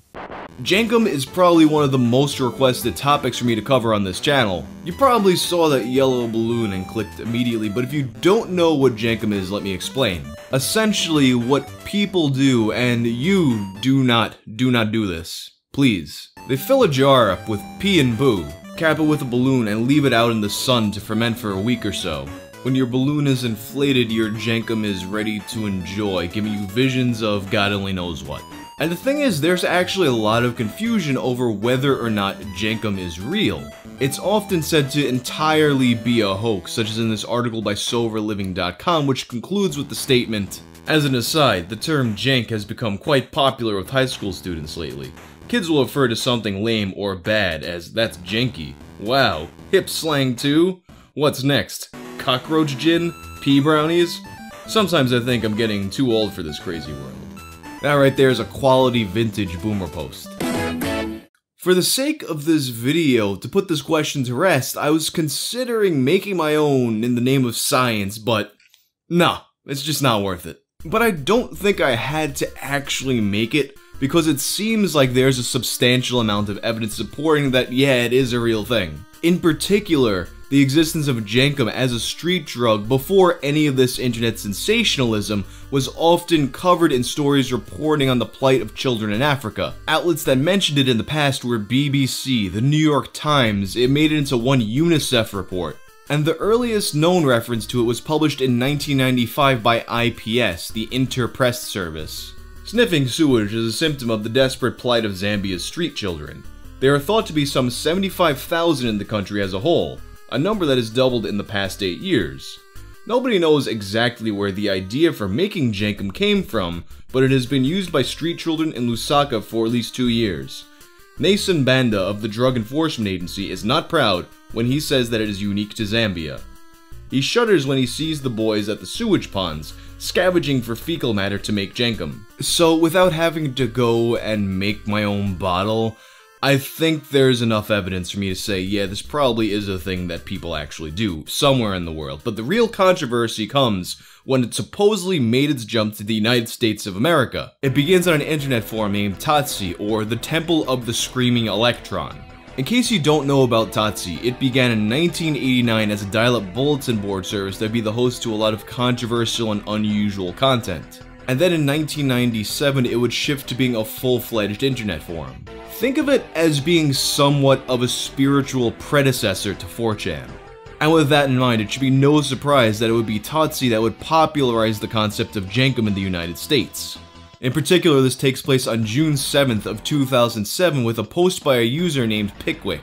Okay, today I set it up and put the bottle in the hot sun. My friend took pictures of all the steps. First I shit in the bottle, then pissed in it. I took a balloon and stretched it over the top to catch all of the gases. Now I will wait a few days and hope the balloon fills up. And the next day, hey everybody, time for an update. The bottle is on my porch at the moment. All day I let it sit in the hot sun, and surprisingly, the balloon is actually inflated a little bit. It is kind of standing up and has some gas in it. The shit on the bottom has bubbles floating on it. No pictures though. My mom took the camera to my brother's prom. Thanks for your support, everyone. Tomorrow, if the balloon is big enough, then I'm going to do some Jenkum. Another day passes. I took some pictures of the progress. The shit on the bottom has seemingly turned to sludge and mixed with some piss to make a layer on the bottom. The layer is softer than just shit. I swished the bottle around and it moved. Above that one, there's a layer of dark piss that has some shit in it. There's a steady stream of tiny bubbles moving up from the shit sludge layer through this layer. The balloon on top has inflated more since last night. I put a new label on the bottle because the last one got rained on. The glass inside the bottle has a coating of water from evaporation inside the bottle. And then finally a few days later on June 13th, Pickwick would reap the fruits of his labors. Well, today I finally did it. I became probably the first person in America to huff his own shit gas. No video though, sorry, no camera. I hope you're not too disappointed. I could bet pictures though, and I wrote a trip report. Today the bubbles had mostly stopped. The balloon had possibly grown a little bit since the last time, but it was oblong from days in the sun, or maybe from the gases inside, so it was hard to tell. The shit in the bottle was very settled and did not look like shit anymore even. I first lightly took the bottle to make sure all of the bubbles had popped. I then pinched off the balloon and took it off the top. I held that while I huffed from the bottle. After exhaling all the air from my lungs, I took my straw and inhaled from inside of the bottle. The flavor of shit struck me. It stuck to the tongue like the flavor after smoking a cigar. My body wanted me to stop breathing it, but I kept going by putting the end of the straw further back in my mouth behind my tongue. I took some more breaths of that and I waited a few seconds, then inhaled the balloon. The balloon was less harsh. I could barely taste any of it and it felt like breathing oxygen. After breathing it in, I immediately felt that I was passing out. I did not even have time to spit before I became unconscious. When I woke up, my spittle had oozed out of my mouth and down my chin. I asked my friend how long I was out for. He said for about a minute, and that he had repeatedly tried to wake me, but I would not wake up. During this short conversation, I began to feel light dissociative effects come over me, accompanied by buzzing in my ears. The feeling got stronger and stronger until I felt like I was in a dream. This was somewhat enjoyable. It made me feel like nothing really mattered. The apathy actually made the rest of the trip more enjoyable. After I was fully in the dreamlike state, visual hallucinations began to start. I had fleeting visions of people who seemed completely random, like my second grade teacher. I would say something to the person and then he or she would disappear. Normally, I would be fearful of trips like this, but the dream feeling made it almost fun. Hearing was dull during the trip. I could only hear what I was saying and some random noises like screeching and car noises. After the effects wore off, my friend told me that I was mostly talking in gibberish, so I guess I couldn't hear my own voice anything in the outside world throughout the trip. At the peak of the trip, I saw things like pillars in my lawn that disappeared and shapes in the sky. My sense of time was slowed, so the whole trip felt like it was shorter than it was. The come down was mostly auditory hallucinations, like voices and loud cracks. The dreamlike feeling lessened and I drifted back into reality. In the last parts of the trip, I became paranoid from the noises because it felt real instead of like a dream. I asked my friend how long it had been. He said about 40 minutes. He also told me that I spent long periods of time staring at different spots. I also, according to him, spoke slurred words to trees and rocks. I was very surprised by how messed up the Jenkum got me. That was higher than I had ever been. Other drugs distort reality, but Jenkum really distorts reality. I was almost completely unaware of my surroundings. My friend said that seeing me was scary and he was thinking of getting an adult. Thank God he didn't do that. In conclusion, was it enjoyable? No, not really.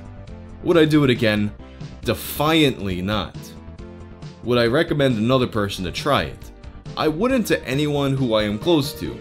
If you are very adventurous and would try anything, then I guess you should try Jenkum. But I know that the preparation is not made worthwhile by the trip. Jenk, come on. It's not good. This thread would go on to pick up a ton of steam across the entire internet, not just Totsie. And Pickwick would go on to boast about the popularity of his post, noting that it had made the front page of both Dig and Encyclopedia Dramatica. He shared the very 2007 memes people made, like the MasterCard parody and the Magic cards. He was also excited that someone had emailed South Park Studios about his adventures and encouraged more people to write to them, hoping that it would one day get on the show. But Pickwick's enthusiasm would wane a few months later, when this bulletin was issued by the Collier County Sheriff's Office in Florida. On 9/19/07, Corporal DeSaro received an email from a concerned parent regarding a new drug called Jenkum. The parent advised their child learned about this drug through various conversations with several students at Palmetto Ridge High. Jenkum originated in Africa and other third world countries, because as you all know, Africa is a country, by fermenting raw sewage to create gas which is inhaled to achieve a high. Jenkum is now a popular drug in American schools. It then goes on to describe the process of making and consuming your own Jenkum, which I'm sure you've heard enough times in this video by now, and it also has a list of slang terms for Jenkum. Winnie, shit, runners, fruit from the crack pipe, Leroy Jenkums, mite, butt hash, and waste.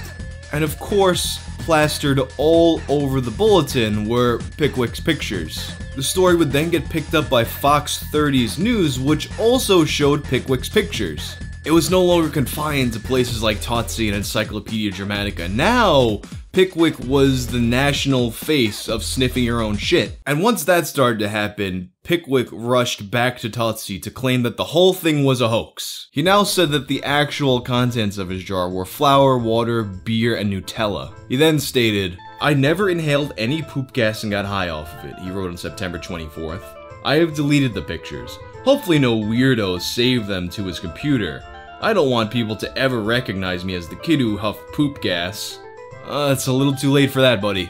Me personally, I think he really did it, but I'll put up a poll so you guys can answer and give me your opinion. And despite his damage control, the legacy of Jenkum would continue to spread, and he did achieve his goal of having it referenced on South Park. A few months after Jenkum went viral on the internet, in 2008, South Park had an episode called Major Boobage, in which Kenny gets addicted to the hallucinogenic effects of cat pee. And all that being said, regardless of whether or not Pickwick actually did it, there is literally zero indication that this was ever a trend in American high schools. But that did not stop this moral panic from spreading to more and more districts. And the reason why that happened is actually pretty fitting. You know how I said earlier in the video that Totsie was basically the spiritual predecessor to 4chan, right? Well, it was 4chan that took this ball and ran with it. In one particular 4chan thread, a campaign began to send this email to school faculties. "I am writing you anonymously because I do not want my child to get in any trouble, but I need to alert you to something your students are doing that is potentially very dangerous. Yesterday afternoon, I came home early to find my son and his friends getting high on something called Jenkum, which they say they heard about at school. This Jenkum is the most disgusting thing I've ever heard of. They urinate and defecate in plastic bottles and leave them to ferment in the sun, then inhale the resulting gas. I know it sounds unreal, but when I came home, I found my son and his friends laying on the grass in the backyard, and they were acting very strangely. There was a horrible, putrid smell in the air. I can't believe my son would do something like this. I looked it up on the internet, and apparently this was something invented by African children that wound up online, and now kids all over the world are doing it. My son says most of his friends at school have tried it. This seems to be a new thing, and I can't find any information about the health effects of Jenkum. I think it is the methane and ammonia content that provides the desired high, but I don't really know. Both of those are very harmful chemicals. All sorts of diseases are spread through fecal matter. I imagine it could lead to some very serious health problems at your school. My wife and I are utterly shocked and talking about private school. We have spoken to our son about this, and he says he won't do it anymore, but because it is on the internet, kids all over the country are trying Jenkum, and they need to be educated about the health risks. It is only a matter of time before somebody dies from methane poisoning or this leads to a hepatitis outbreak. I don't know exactly what you could do about this as Jenkum is legal, but I need to inform you of what some of your students are doing. And many of these emails that were sent out received responses from schools that indicated that they would be informing the parents about this, inevitably leading to soccer moms all around the country having sit-downs with little Jimmy to tell them to not sniff their own ass shit. And all that's not to say that Jenkum has never, ever had a presence in the US. There was the one time, back in 2011, when NBC5 reported on a disaster at a Jenkum lab. And police think they know why this tenant had so many containers of excrement in his apartment. Officers believe he may have been huffing Jenkum. Jenkum. Not even once. Once upon a time in 12th century England, there lived a man named Roland. Roland, a court jester, was one of the most beloved subjects of King Henry II, so much so that he was given 30 acres of land and ownership of Hemmingstone Manor. What made Roland so special? Well, you see, once every year, on Christmas, Roland, more popularly known as Roland the Farter, would come fart for the king. Flash forward to the year 2008. This was the year that we all became kings, when medieval pleasures were brought to our bedrooms at the push of a button. No need to wait for Christmas. This was the year when our homes became the court to perhaps the most famous fart performance in all of human history. Ladies and gentlemen, this is the story of cakefarts.com.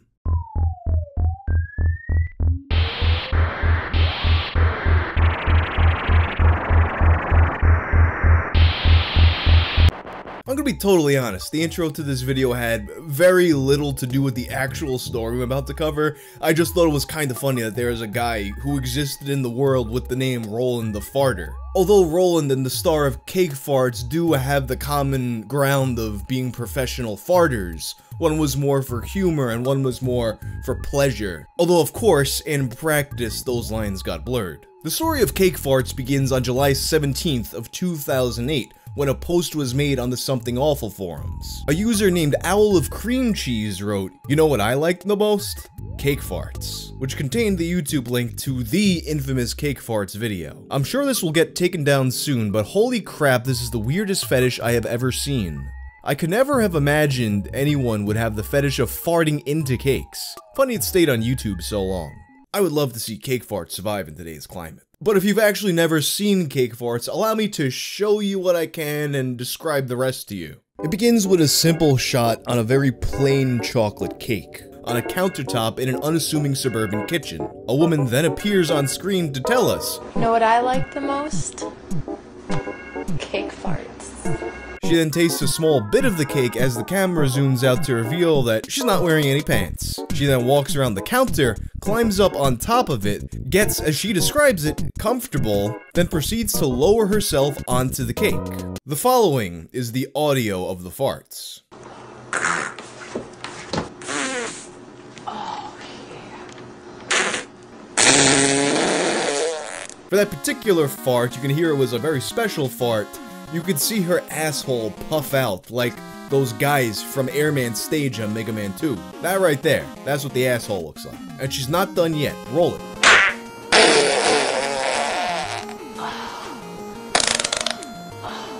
At the end of the video, it looks like she's squatting down, charging up for one last big fart, but it doesn't come. She then gets down on one knee and looks back at her asshole in a state of confusion. And that's where the video ends. Some forum users were unimpressed, while for some others it was the funniest thing they'd ever seen. But one thing was absolutely crystal clear. This video was not going to last on YouTube. Not even in 2008. It needed to be preserved, and more importantly, shared with the rest of the world. Thus, frequent Something Awful contributor Chris P.D. Peterson did what he had to do and created cakefarts.com. Under the name The Enigmatic Cake Lord, he had created the world's top destination for that specific video, and also its eventual sister site, Pudding Farts. And understand now that at this point, we're already living in a post-Goatsy, post-Two Girls, One Cup, post-Pain Olympics world. Cake Farts is far from shocking for this sort of single-serving site. Cake Farts fell into kind of a new space for this kind of website, not spreading for how shocking it was, but more so just for how absurd the idea was. As just a funny fucking video, I mean, she looks at her ass confused. So of course, you've seen these kinds of videos from me before, you know where this goes at this point. Millions of people are sharing the site, so it gets bombarded with traffic and it becomes a struggle to maintain the website. Reaction videos sprout up on YouTube. She's kinda ugly. She looks pretty trashy. And with Cake Farts being a bit more accessible than other videos of its type, you also get some people imitating it.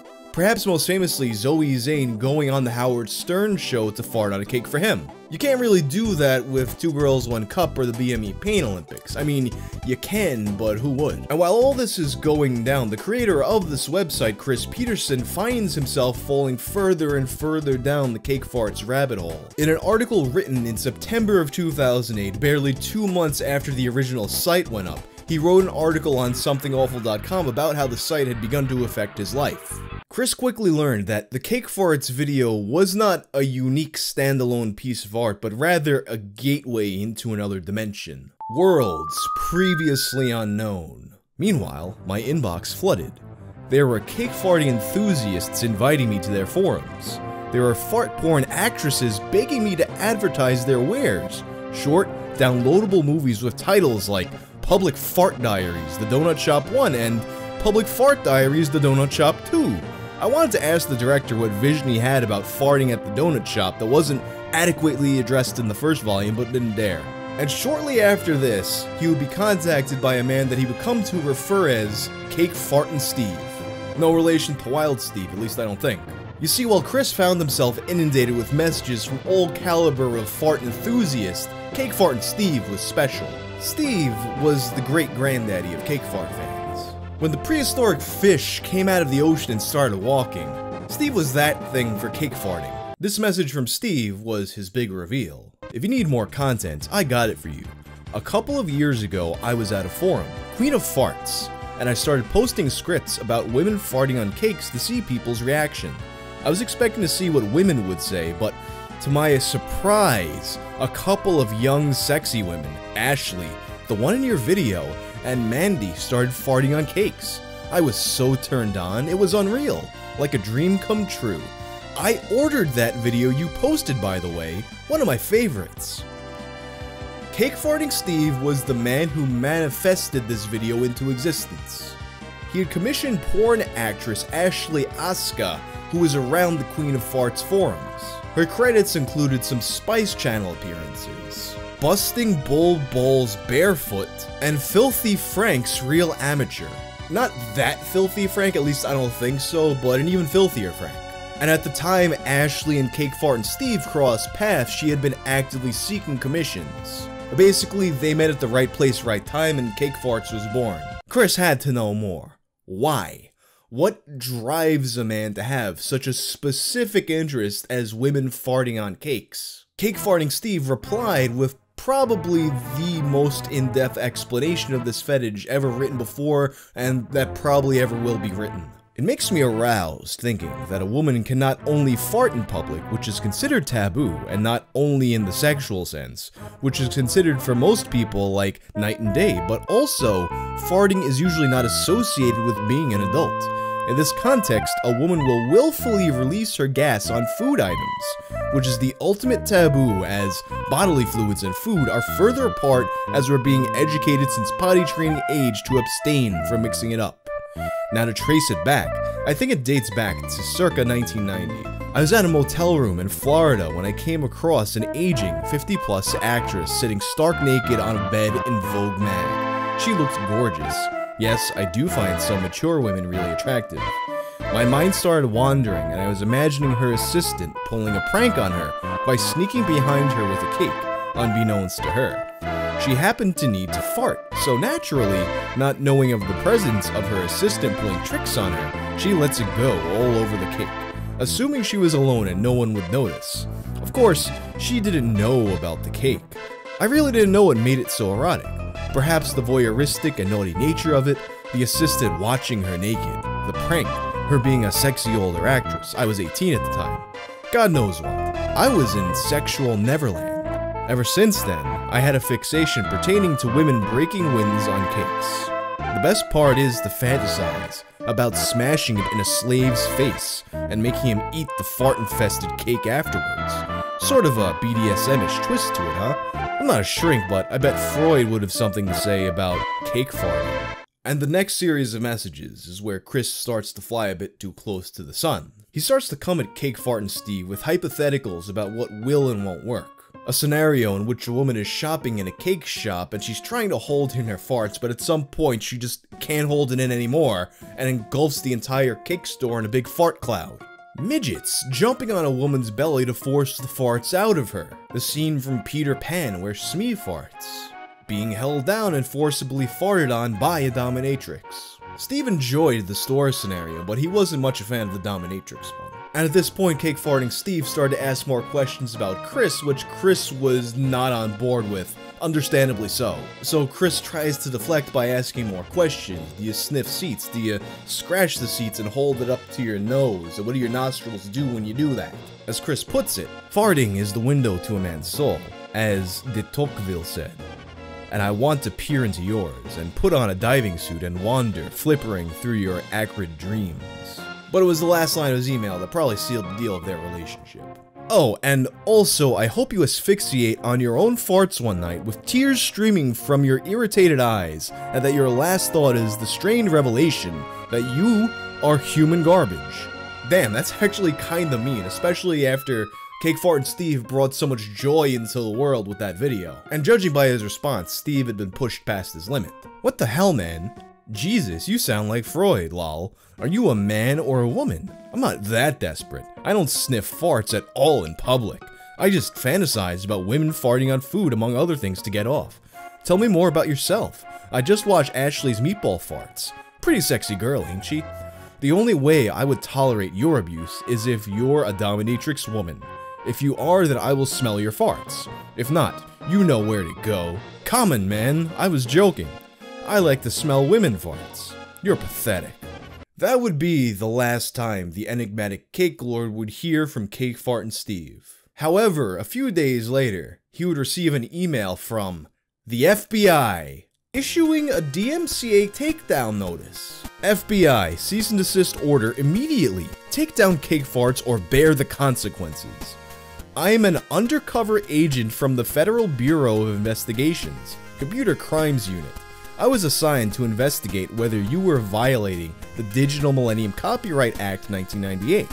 I was contacted by the girl in the video who claims you had no permission to use her video in your commercial website. As a result, there is an outstanding cease and desist order against you.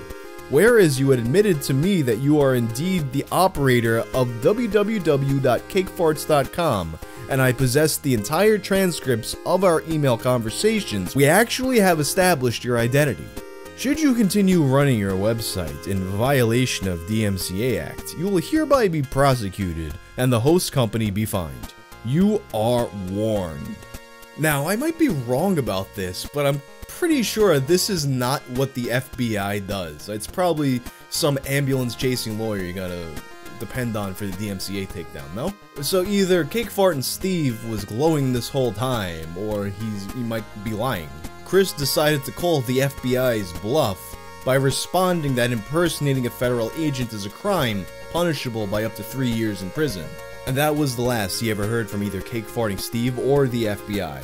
Although this correspondence ended on a sour note, I can't help but think Cake Fart and Steve took great joy in knowing how far his video had spread, and how many new cake farting videos were created due to his influence. In a way, it's as if for a period of time, we were all just living inside of Cake Fart and Steve's ass cloud. And that's the story of Cake Farts. In the fall of 2021, a man bought a Fender Stratocaster off of Reverb.com, a marketplace for new and used music gear. In this case, the Stratocaster was used. After receiving this guitar, he noticed a strange smell, but he assumed it was some kind of lemon oil, which people do sometimes apply to their fretboards. Perhaps it was just a weird scented lemon oil, maybe the lemons were bad or something. Well, after browsing one of his favorite Facebook guitar groups, he had a horrifying revelation. That smell was in fact not bad lemon oil. That smell was poop. Ladies and gentlemen, this is the story of the poop guitar.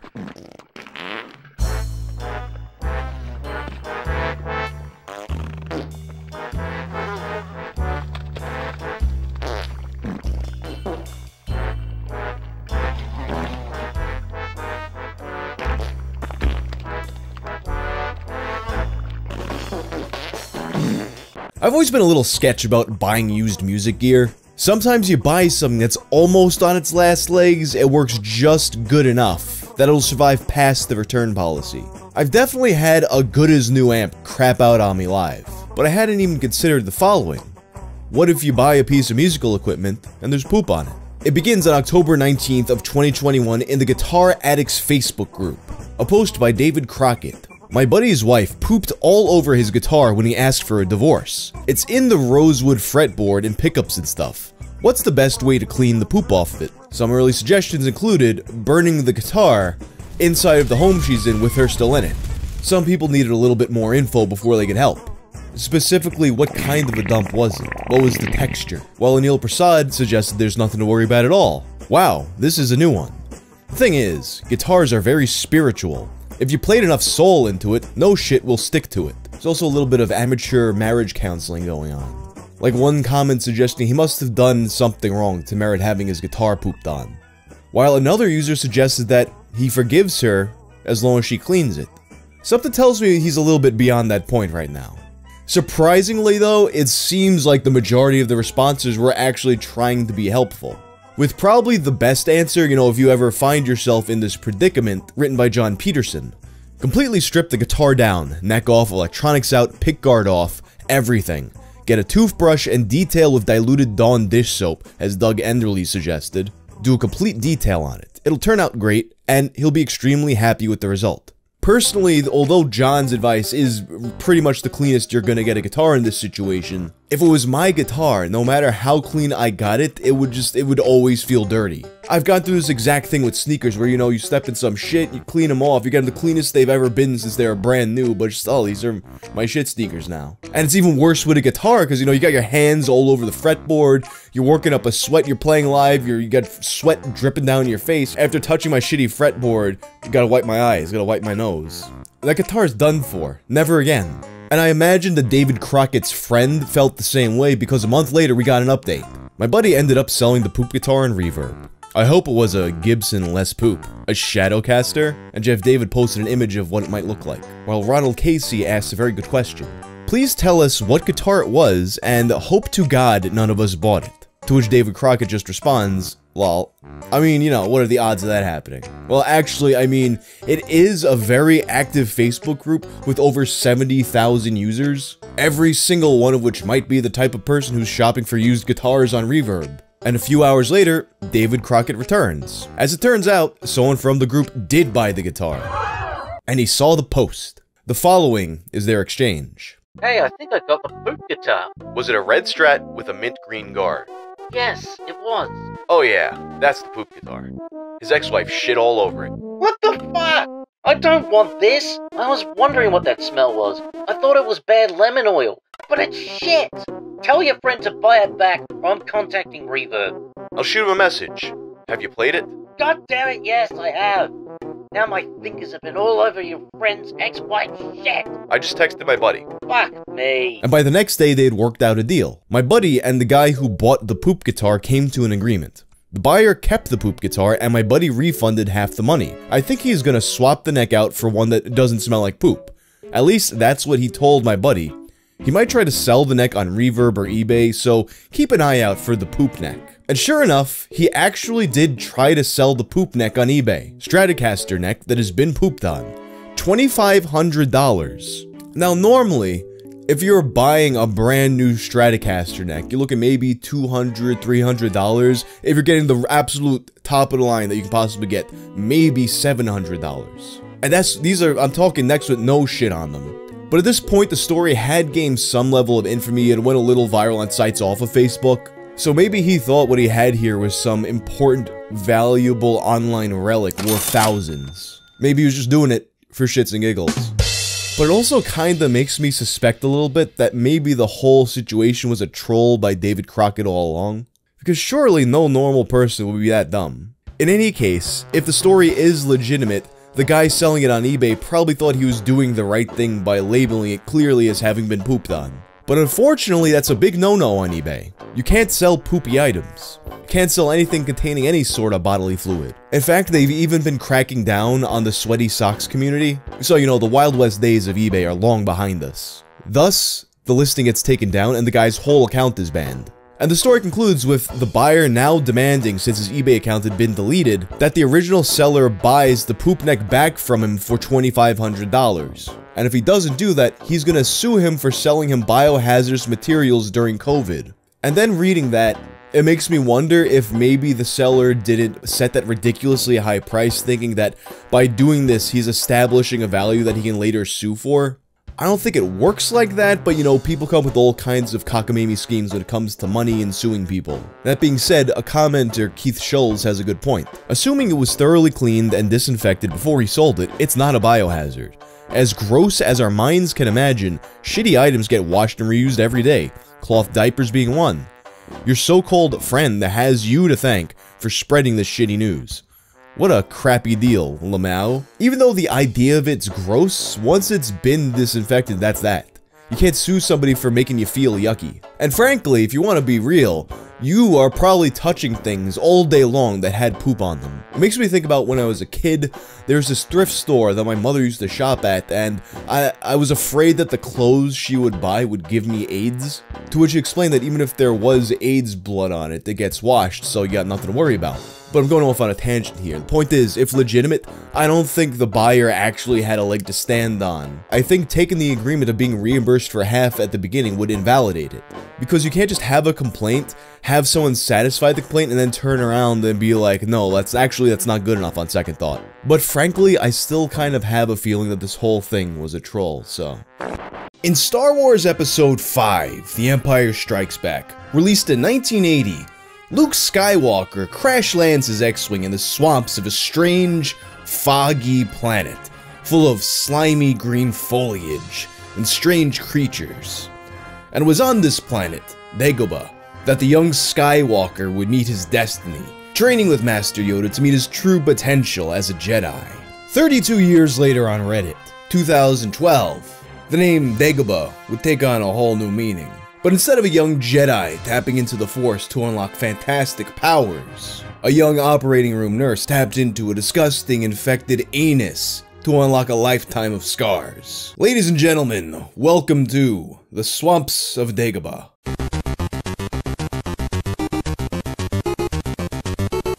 The Swamps of Dagobah story is at this point probably the most requested story for me to cover in a video, and perhaps the most infamous Reddit story that I've yet to touch. It begins on August 4th, 2012, in a thread created by Squeeples entitled Doctors/Nurses/Redditors, the three most qualified types of medical professionals. What has been your most gory, disgusting, or worst medical experience? The thread was inspired by Squeeples' experience as a volunteer nursing assistant, the story that made them quit the profession.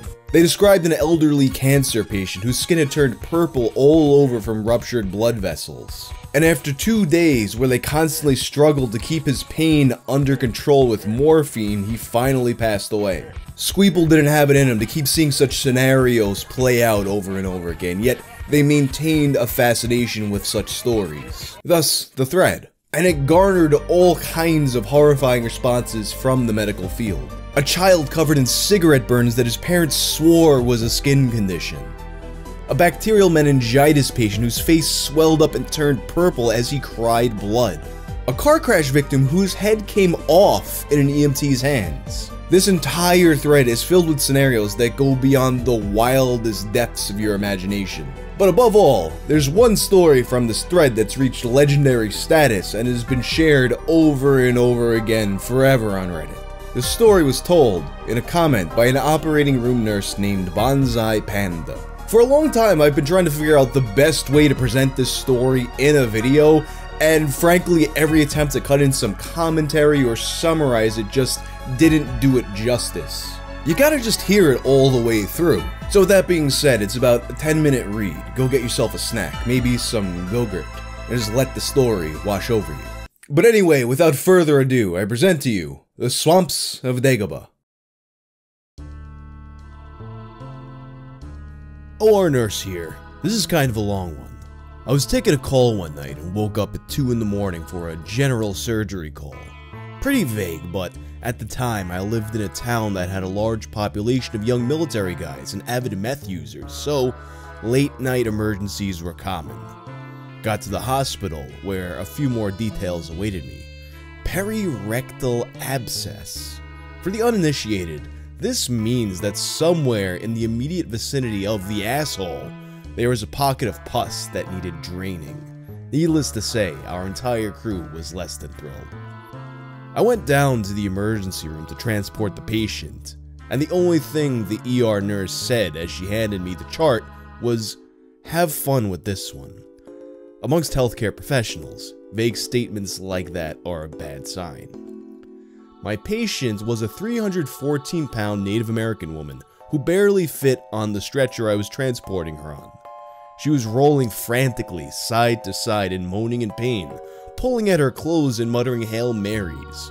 I could barely get her name out of her after a few minutes of questioning, so after I confirmed her identity and what we were working on, I figured it was best just to get her to the anesthesiologist so we could knock her out and get this circus started. She continued her theatrics the entire 10-minute ride to the OR, nearly falling off the surgical table as we were trying to put her under anesthetic. We see patients like this a lot, though.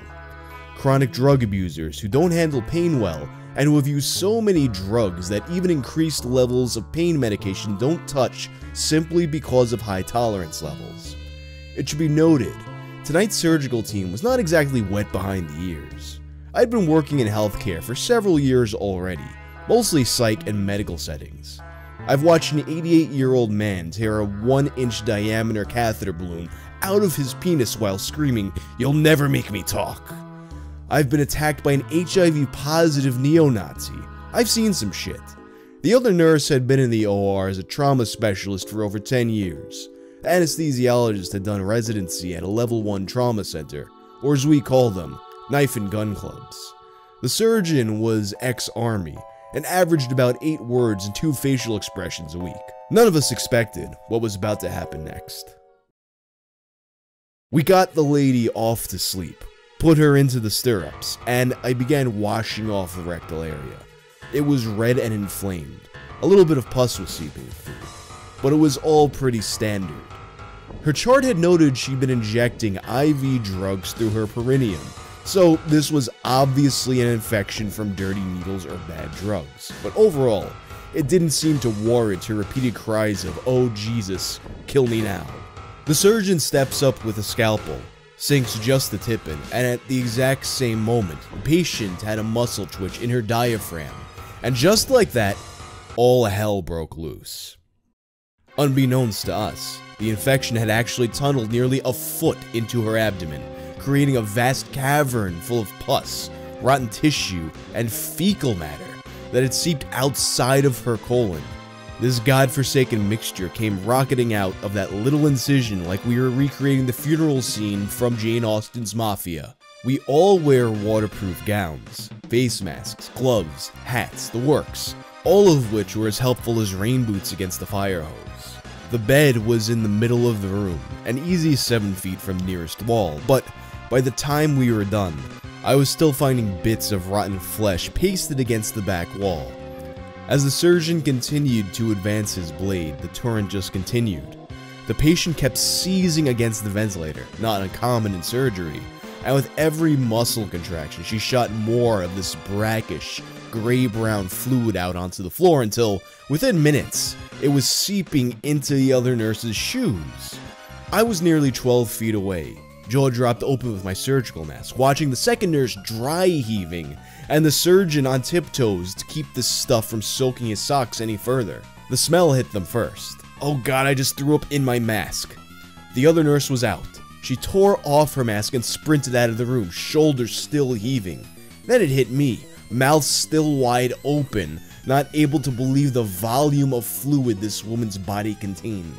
It was like getting a great big bite of the despair and apathy that permeated this woman's life. I couldn't fucking breathe. My lungs simply refused to pull any more of that stuff in. The anesthesiologist went down next, an ex-NCAA D1 tailback, his 6'2" frame shaking as he threw open the door to the OR suite in an attempt to get more air in, letting me glimpse the second nurse still throwing up in the sinks outside the door. Another geyser of pus splashed across the front of the surgeon. The YouTube clip of David at the dentist keeps playing in my head. Is this real life? In all operating rooms, everywhere in the world, regardless of socialized or privatized, secular or religious, big or small, there is one thing the same. Somewhere, there is a bottle of peppermint concentrate. Everyone in the department knows where it is, Everyone knows what it is for, and everyone prays to their gods that they never have to use it. In times like this, we rub it on the inside of our masks to keep the outside smells at bay long enough to finish the procedure and shower off. I sprinted to our central supply, ripping open the drawer where this vial of ambrosia was kept, and was greeted by an empty fucking box. The bottle had been emptied and not replaced. Somewhere out there was a godless bastard who had used the last of the peppermint oil and not replaced a single fucking drop of it.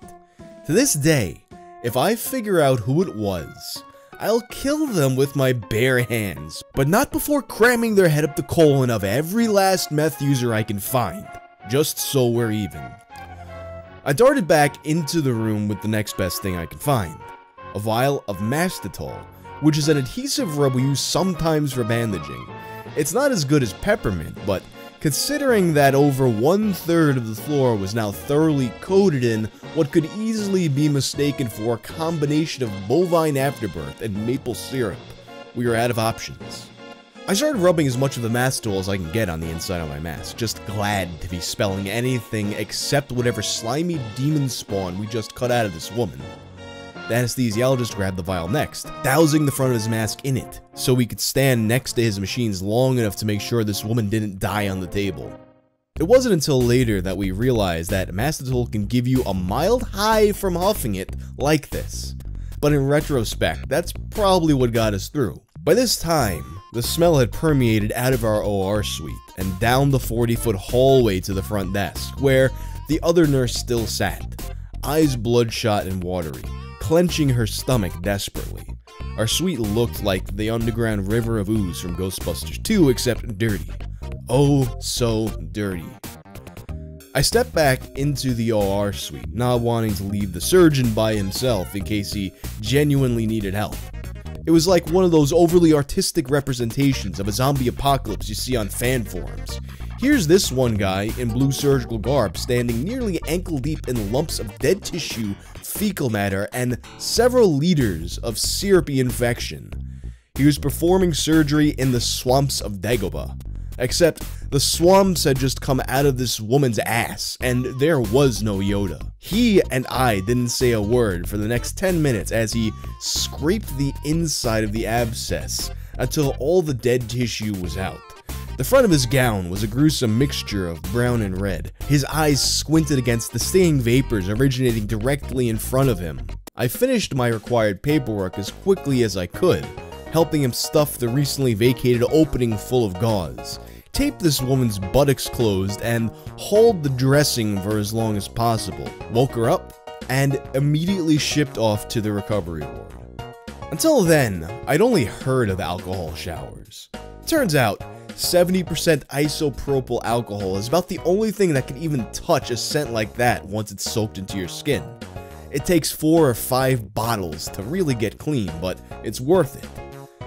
It's probably the only scenario I can honestly endorse drinking a little of it too. As we left the locker room, the surgeon and I looked at each other, and he said the only negative sentence I heard him utter in 2.5 years of working together. That was bad. The next morning, the entire department, a fairly large floor within the hospital, still smelled. The housekeepers told me later that it took them nearly an hour to suction up all the fluid and debris left behind. The OR suite itself was closed off and quarantined for 2 more days, just to let the smell finally clear out. I laugh now when I hear new recruits to healthcare talk about the worst thing they've seen. You ain't seen shit, kid.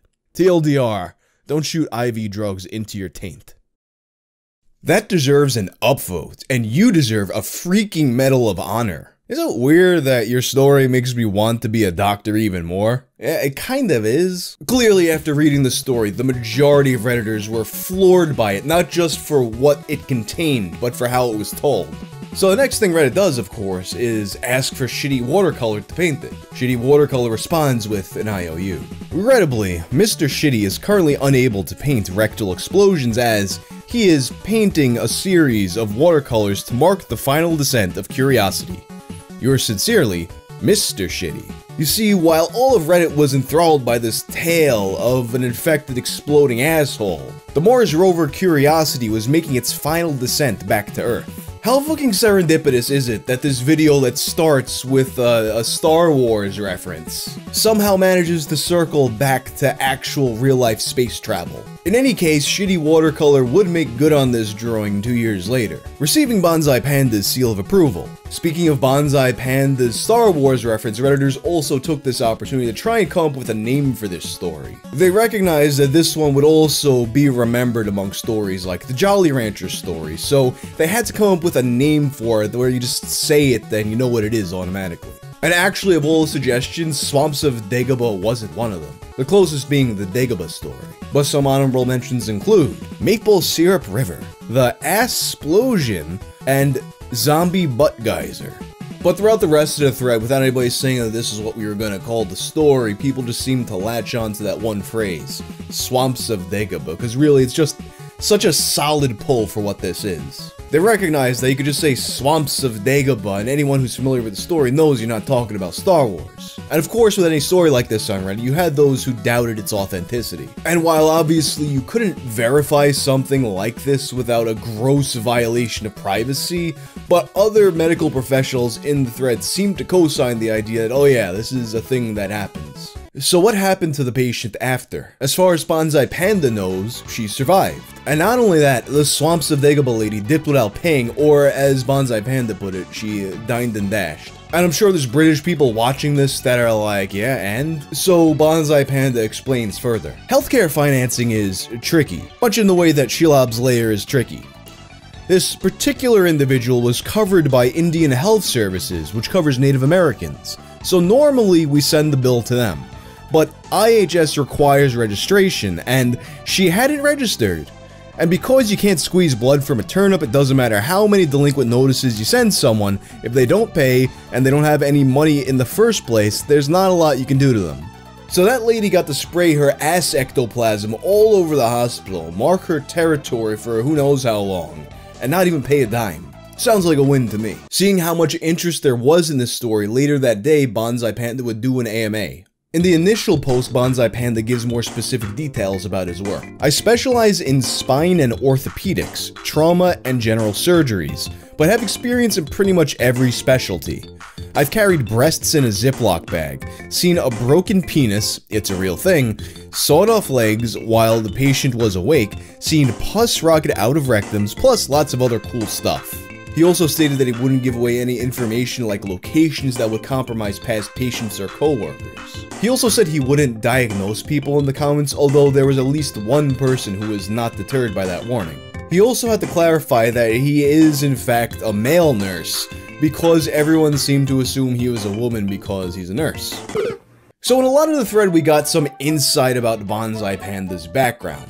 At some point he considered teaching before ultimately going into nursing as both of his parents had, and ultimately starting off working at the same hospital that they did. He hadn't gone to med school because he thought at first that it would be above his head, but after actually getting into the field, he began to reconsider it. Although he did have some concerns about knowing just how much depth you go into in med school. But of course, what most people wanted from this thread was just more crazy stories. And they absolutely did get a lot of crazy stories from Bonsai Panda. When asked about what his most nerve-wracking operating room experience was, he spoke of a young cliff diver who had burst 2 vertebrae and was hypothermic from the cold water. At the same time, the temporary surgeon that was brought in for this procedure was furious that the room was too warm to operate in. With the patient still awake and listening to everything, he began to yell at the rest of the staff until they got things in order. Ultimately, that surgeon was reported and banned from the hospital. Another incident he described was of a man with gangrene of the butt and testicles. A situation where his flesh was so rotten that one of his testicles was just out hanging loose. The strangest thing he's ever taken out of somebody?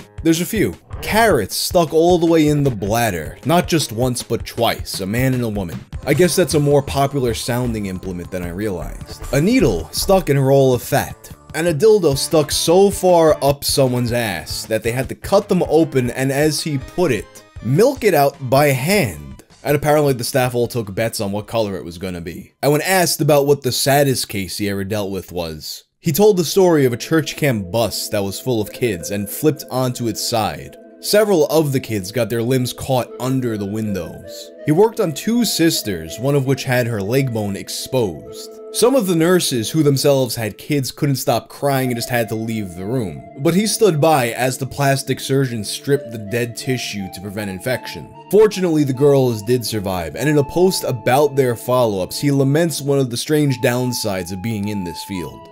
One was a little worse off than the other, and she came back for several skin grafts, but both of them went home to their families within a few days. I was lucky enough to be in on her subsequent procedures. One of the unforeseen downsides to being in the OR is that we never get to see the outcome of our work. We do our part, and then the patient is gone. We never know the ending. It was pretty special to get to see her slowly heal and eventually leave us. Bonsai Panda shared a lot of stories in this thread, and I'm not going to read all of them, so I definitely recommend if you're interested going and checking out the original thread. Bonsai Panda also took the opportunity to reflect on how working in this field can affect someone's mindset. In particular, one user asked if seeing all these crazy scenarios play out in front of them has made him more cautious in his own life. And he mentioned that in some ways it had the opposite effect, showing how resilient the human body can be. In particular, after being diagnosed with bone cancer, thankfully non-fatal, he decided to take up powerlifting, an interest that his posting history reveals that he has kept up with throughout the years. At this point, it's been about 8 years since Bonsai Panda's story Swamps of Dagobah has become a thing of legend. But much more recently, Vice had the chance to catch up with Bonsai Panda, whose name they identified as Kelly, and who they referred to as she, which I guess the name Kelly didn't help in that situation, to reflect on this old story. He mentions that although he didn't necessarily realize it at the time, it actually wound up being very therapeutic for him to share these stories in this way. And with this story becoming such a famous tale, he shared a little anecdote about it bleeding into his real life. My internet fame has had the same effects on my life as pretty much everyone else's. Not at all. Probably the closest thing to an IRL effect was when I was working at a university hospital in Seattle and overheard 2 new surgical residents discussing my Reddit story and trying to decide if it was real or not. Neither of them having any idea that the author was standing in the room behind them. That was the first time I realized just how many people were actually on Reddit and how far the story had spread. But anyway, that's the story of Swamps of Dagobah. If I had a choice in the matter, I would only ever take the biggest shits possible. I mean, it just fucking feels good. You know, you feel like you're fucking born again. It just completely replenishes your HP. You become like Piccolo after he takes off his weighted clothes and he can finally fight at his full power. However, with big shits comes big responsibility. Submitted for the approval of the Midnight Society, I call this story The Tale of the Poop Scissors. So 3 years ago, there was a thread on Reddit that asked, if a crime happened at your home, what would be the most embarrassing thing that the cops would find while investigating? A user by the name JoeBloof69 responds, my poop scissors. No clarification needed, and oh boy is there fucking clarification needed. Are you fucking kidding me? He says that poop scissors, like we all, yeah, I just got poop scissors laying around. But luckily, he took it upon himself to explain. Alright, I'm drunk, so I'll get it out there. As we all know, the beer shits are the best shits. When I was younger, I only took shits like 3 times a week, instead of every day like a normal kid. I also ate a shit ton, so these tri-weekly shits would more often than not be generously proportioned. I clogged our toilets so much and my parents would get pissed. Problem was, these monster shits weren't going anywhere. So I had to get creative. Enter the poop scissors. A nice, strong, sturdy pair of scissors from the junk drawer. If I took a shit that I felt was just too big, no problem. I'd use my poop scissors to chop it up into pieces, making it flushable. As you may imagine, they got used quite often, and poop got caked onto them real fast. So, wait, why don't you fucking wash them then? Holy shit. Like, it's... Even if the poop is, like, staying stuck to it, you just put in a little fucking elbow grease and, like, get it off of there. Why would you do that and just fucking not clean it properly? I quickly realized that these scissors could never be used for normal use ever again. So each time I was finished with them, I wrapped them up in a handkerchief and hid them in a closet. That seems like a recurring theme with these people who have these terrible fucking secrets that they just hide their shame close to their family in the closet. Like the fucking telltale heart. Except it's like the telltale poop scissors. Haven't used them in like 8 years or so, but they're still in there. Oh my god. They're like a fucking an ancient fucking artifact now. They're gonna turn up in fucking Olmec's temple. I live away from home for most of the year due to schoolwork. Wait, so he left this fucking albatross, this fucking disgusting pair of scissors that he used to cut his shit up into pieces. He just left it with his fucking parents. Like, you have to wonder, like, if after he moved out, if his parents just went, like, to clean up the closet where the hell they found this pair of scissors with shit caked on them. Like, what? And unfortunately, this guy never came around and, got the picture of his poop scissors. He actually fucking disappeared for a bit. So, you know, these things, they're gone to the fucking ages.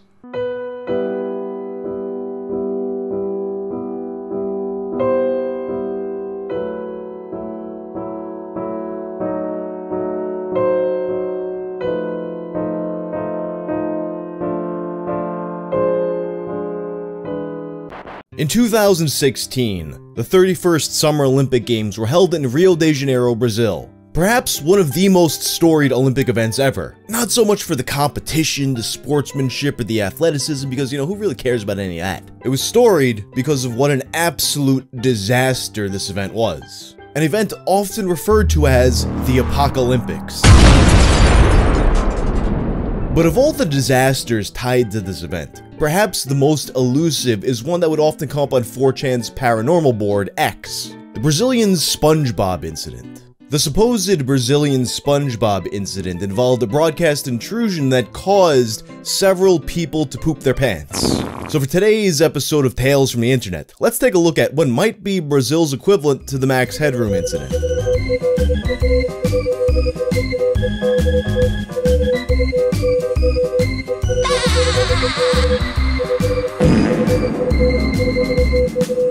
Despite allegedly occurring in 2016, the earliest reference I could find to the Brazilian SpongeBob incident was in 2018. A thread on X, Lost Media thread. Top 10 Lost Media, who are they? You have a lot of familiar items pop up in there like the Junko Furuta tapes, or Saki Sanobashi, but there are also quite a few less commonly known ones, including some that I was not familiar with at all. But it's one post in particular that sends a lot of people in the thread for a loop.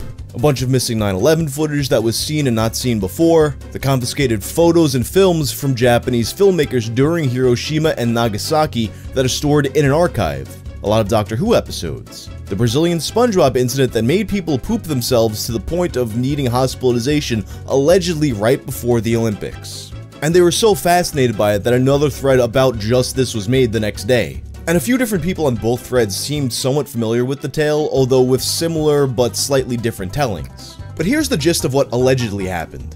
Right before the Olympics broadcast in Brazil began, an episode of SpongeBob SquarePants starts to play. Some say that this was a broadcast error, like, you know, the time in 2007 that Comcast accidentally played hardcore porn on the Disney Channel. How embarrassing! Others say that this was a deliberate broadcast intrusion along the likes of the Max Headroom incident.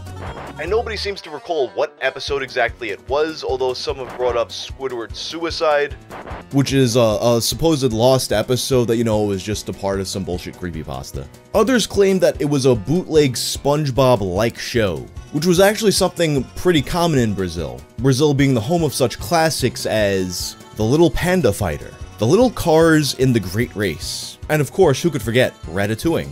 But the episode that played isn't actually that important. What's actually important is that during this broadcast, what allegedly played was the Brown Note, not to be confused with the similarly titled Acacia Strain song. I'm talking about the supposed audio frequency between 5 Hz and 9 Hz that can't be heard, but it can be felt.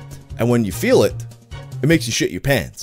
Thus, you have everyone in Brazil at home getting ready to watch the Rio Olympics. All of a sudden, SpongeBob comes on and they all shit their pants. But despite so many people in Brazil shitting their pants at once, almost none of the many Brazilian users of 4chan seem to remember this happening. Why could that be? You You were too busy shitting your pants. Others claimed there was a concerted effort by the Brazilian media or government to cover up this story. I am Brazilian and can confirm. This were all over the news in Rio.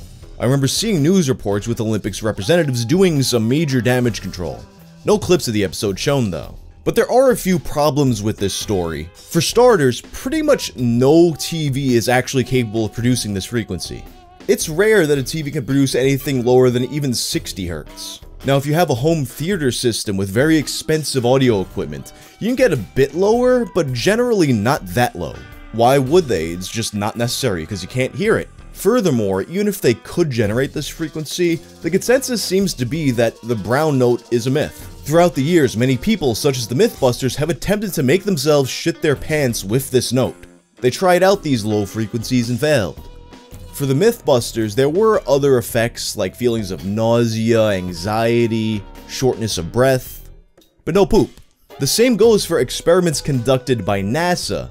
These ones didn't involve just listening to the frequency, it involved very low frequencies being sent directly to the body with vibrations. These subjects had similar complaints, nausea, anxiety, shortness of breath, but once again, no poop. It's commonly believed that the myth of the brown note originates from a satirical article in the December 1974 issue of New Science. The article describes the creation of an amplification device known as the colossophone. During the official inauguration of the device, Prince Albert amplifies the national anthem through the horn, causing the entire audience to shit themselves. Something that the prince believed to be a protest at the time. Although the article was, as I said, satirical, a lot of people just wound up believing it, and thus you have the myth of the brown note entering the popular consciousness. All that being said, I don't think that the idea of the Brazilian SpongeBob incident just simply manifested itself out of nowhere in 2018. Although it's possible that that ex-poster just made it up on the spot, I think it's more likely that this rumor was circulating around the time it was claimed to have happened. I had actually forgotten all about this until working on this video, which is pretty funny since I actually made a video on this topic back in the day. Think about the 2016 Olympics. They were such a massive disaster that they would often be called the Apocalyptics, just because of the sheer massive logistical, environmental, and humanitarian disasters that occurred during it. You had things like living quarters with unfinished sinks that are holes that just go down to the lower floors, reporters getting mugged, Olympians' rooms getting robbed, fake recycling bins that empty out into the regular garbage, the Olympic diving pool being closed because the entire building smelled like farts, the airport getting flooded with shit water, hotels getting flooded with shit water, the water for the rowing event being flooded with shit, competitors shitting themselves. I think you get the gist. So with all the legitimate stories of what a disaster these Olympics were, many of the stories involving shit, it stands to reason that a few fake ones, whether it be as a joke or as a troll, materialize and work their way into the public consciousness. So no, the Brazilian SpongeBob incident was most likely not real, but it makes sense why people might have thought it was. Oh, another shit thing happened at the Rio Olympics? Sure, why not? But anyway, that's all for now. If you like this video, check out my video about the Max Headroom incident. I'm out.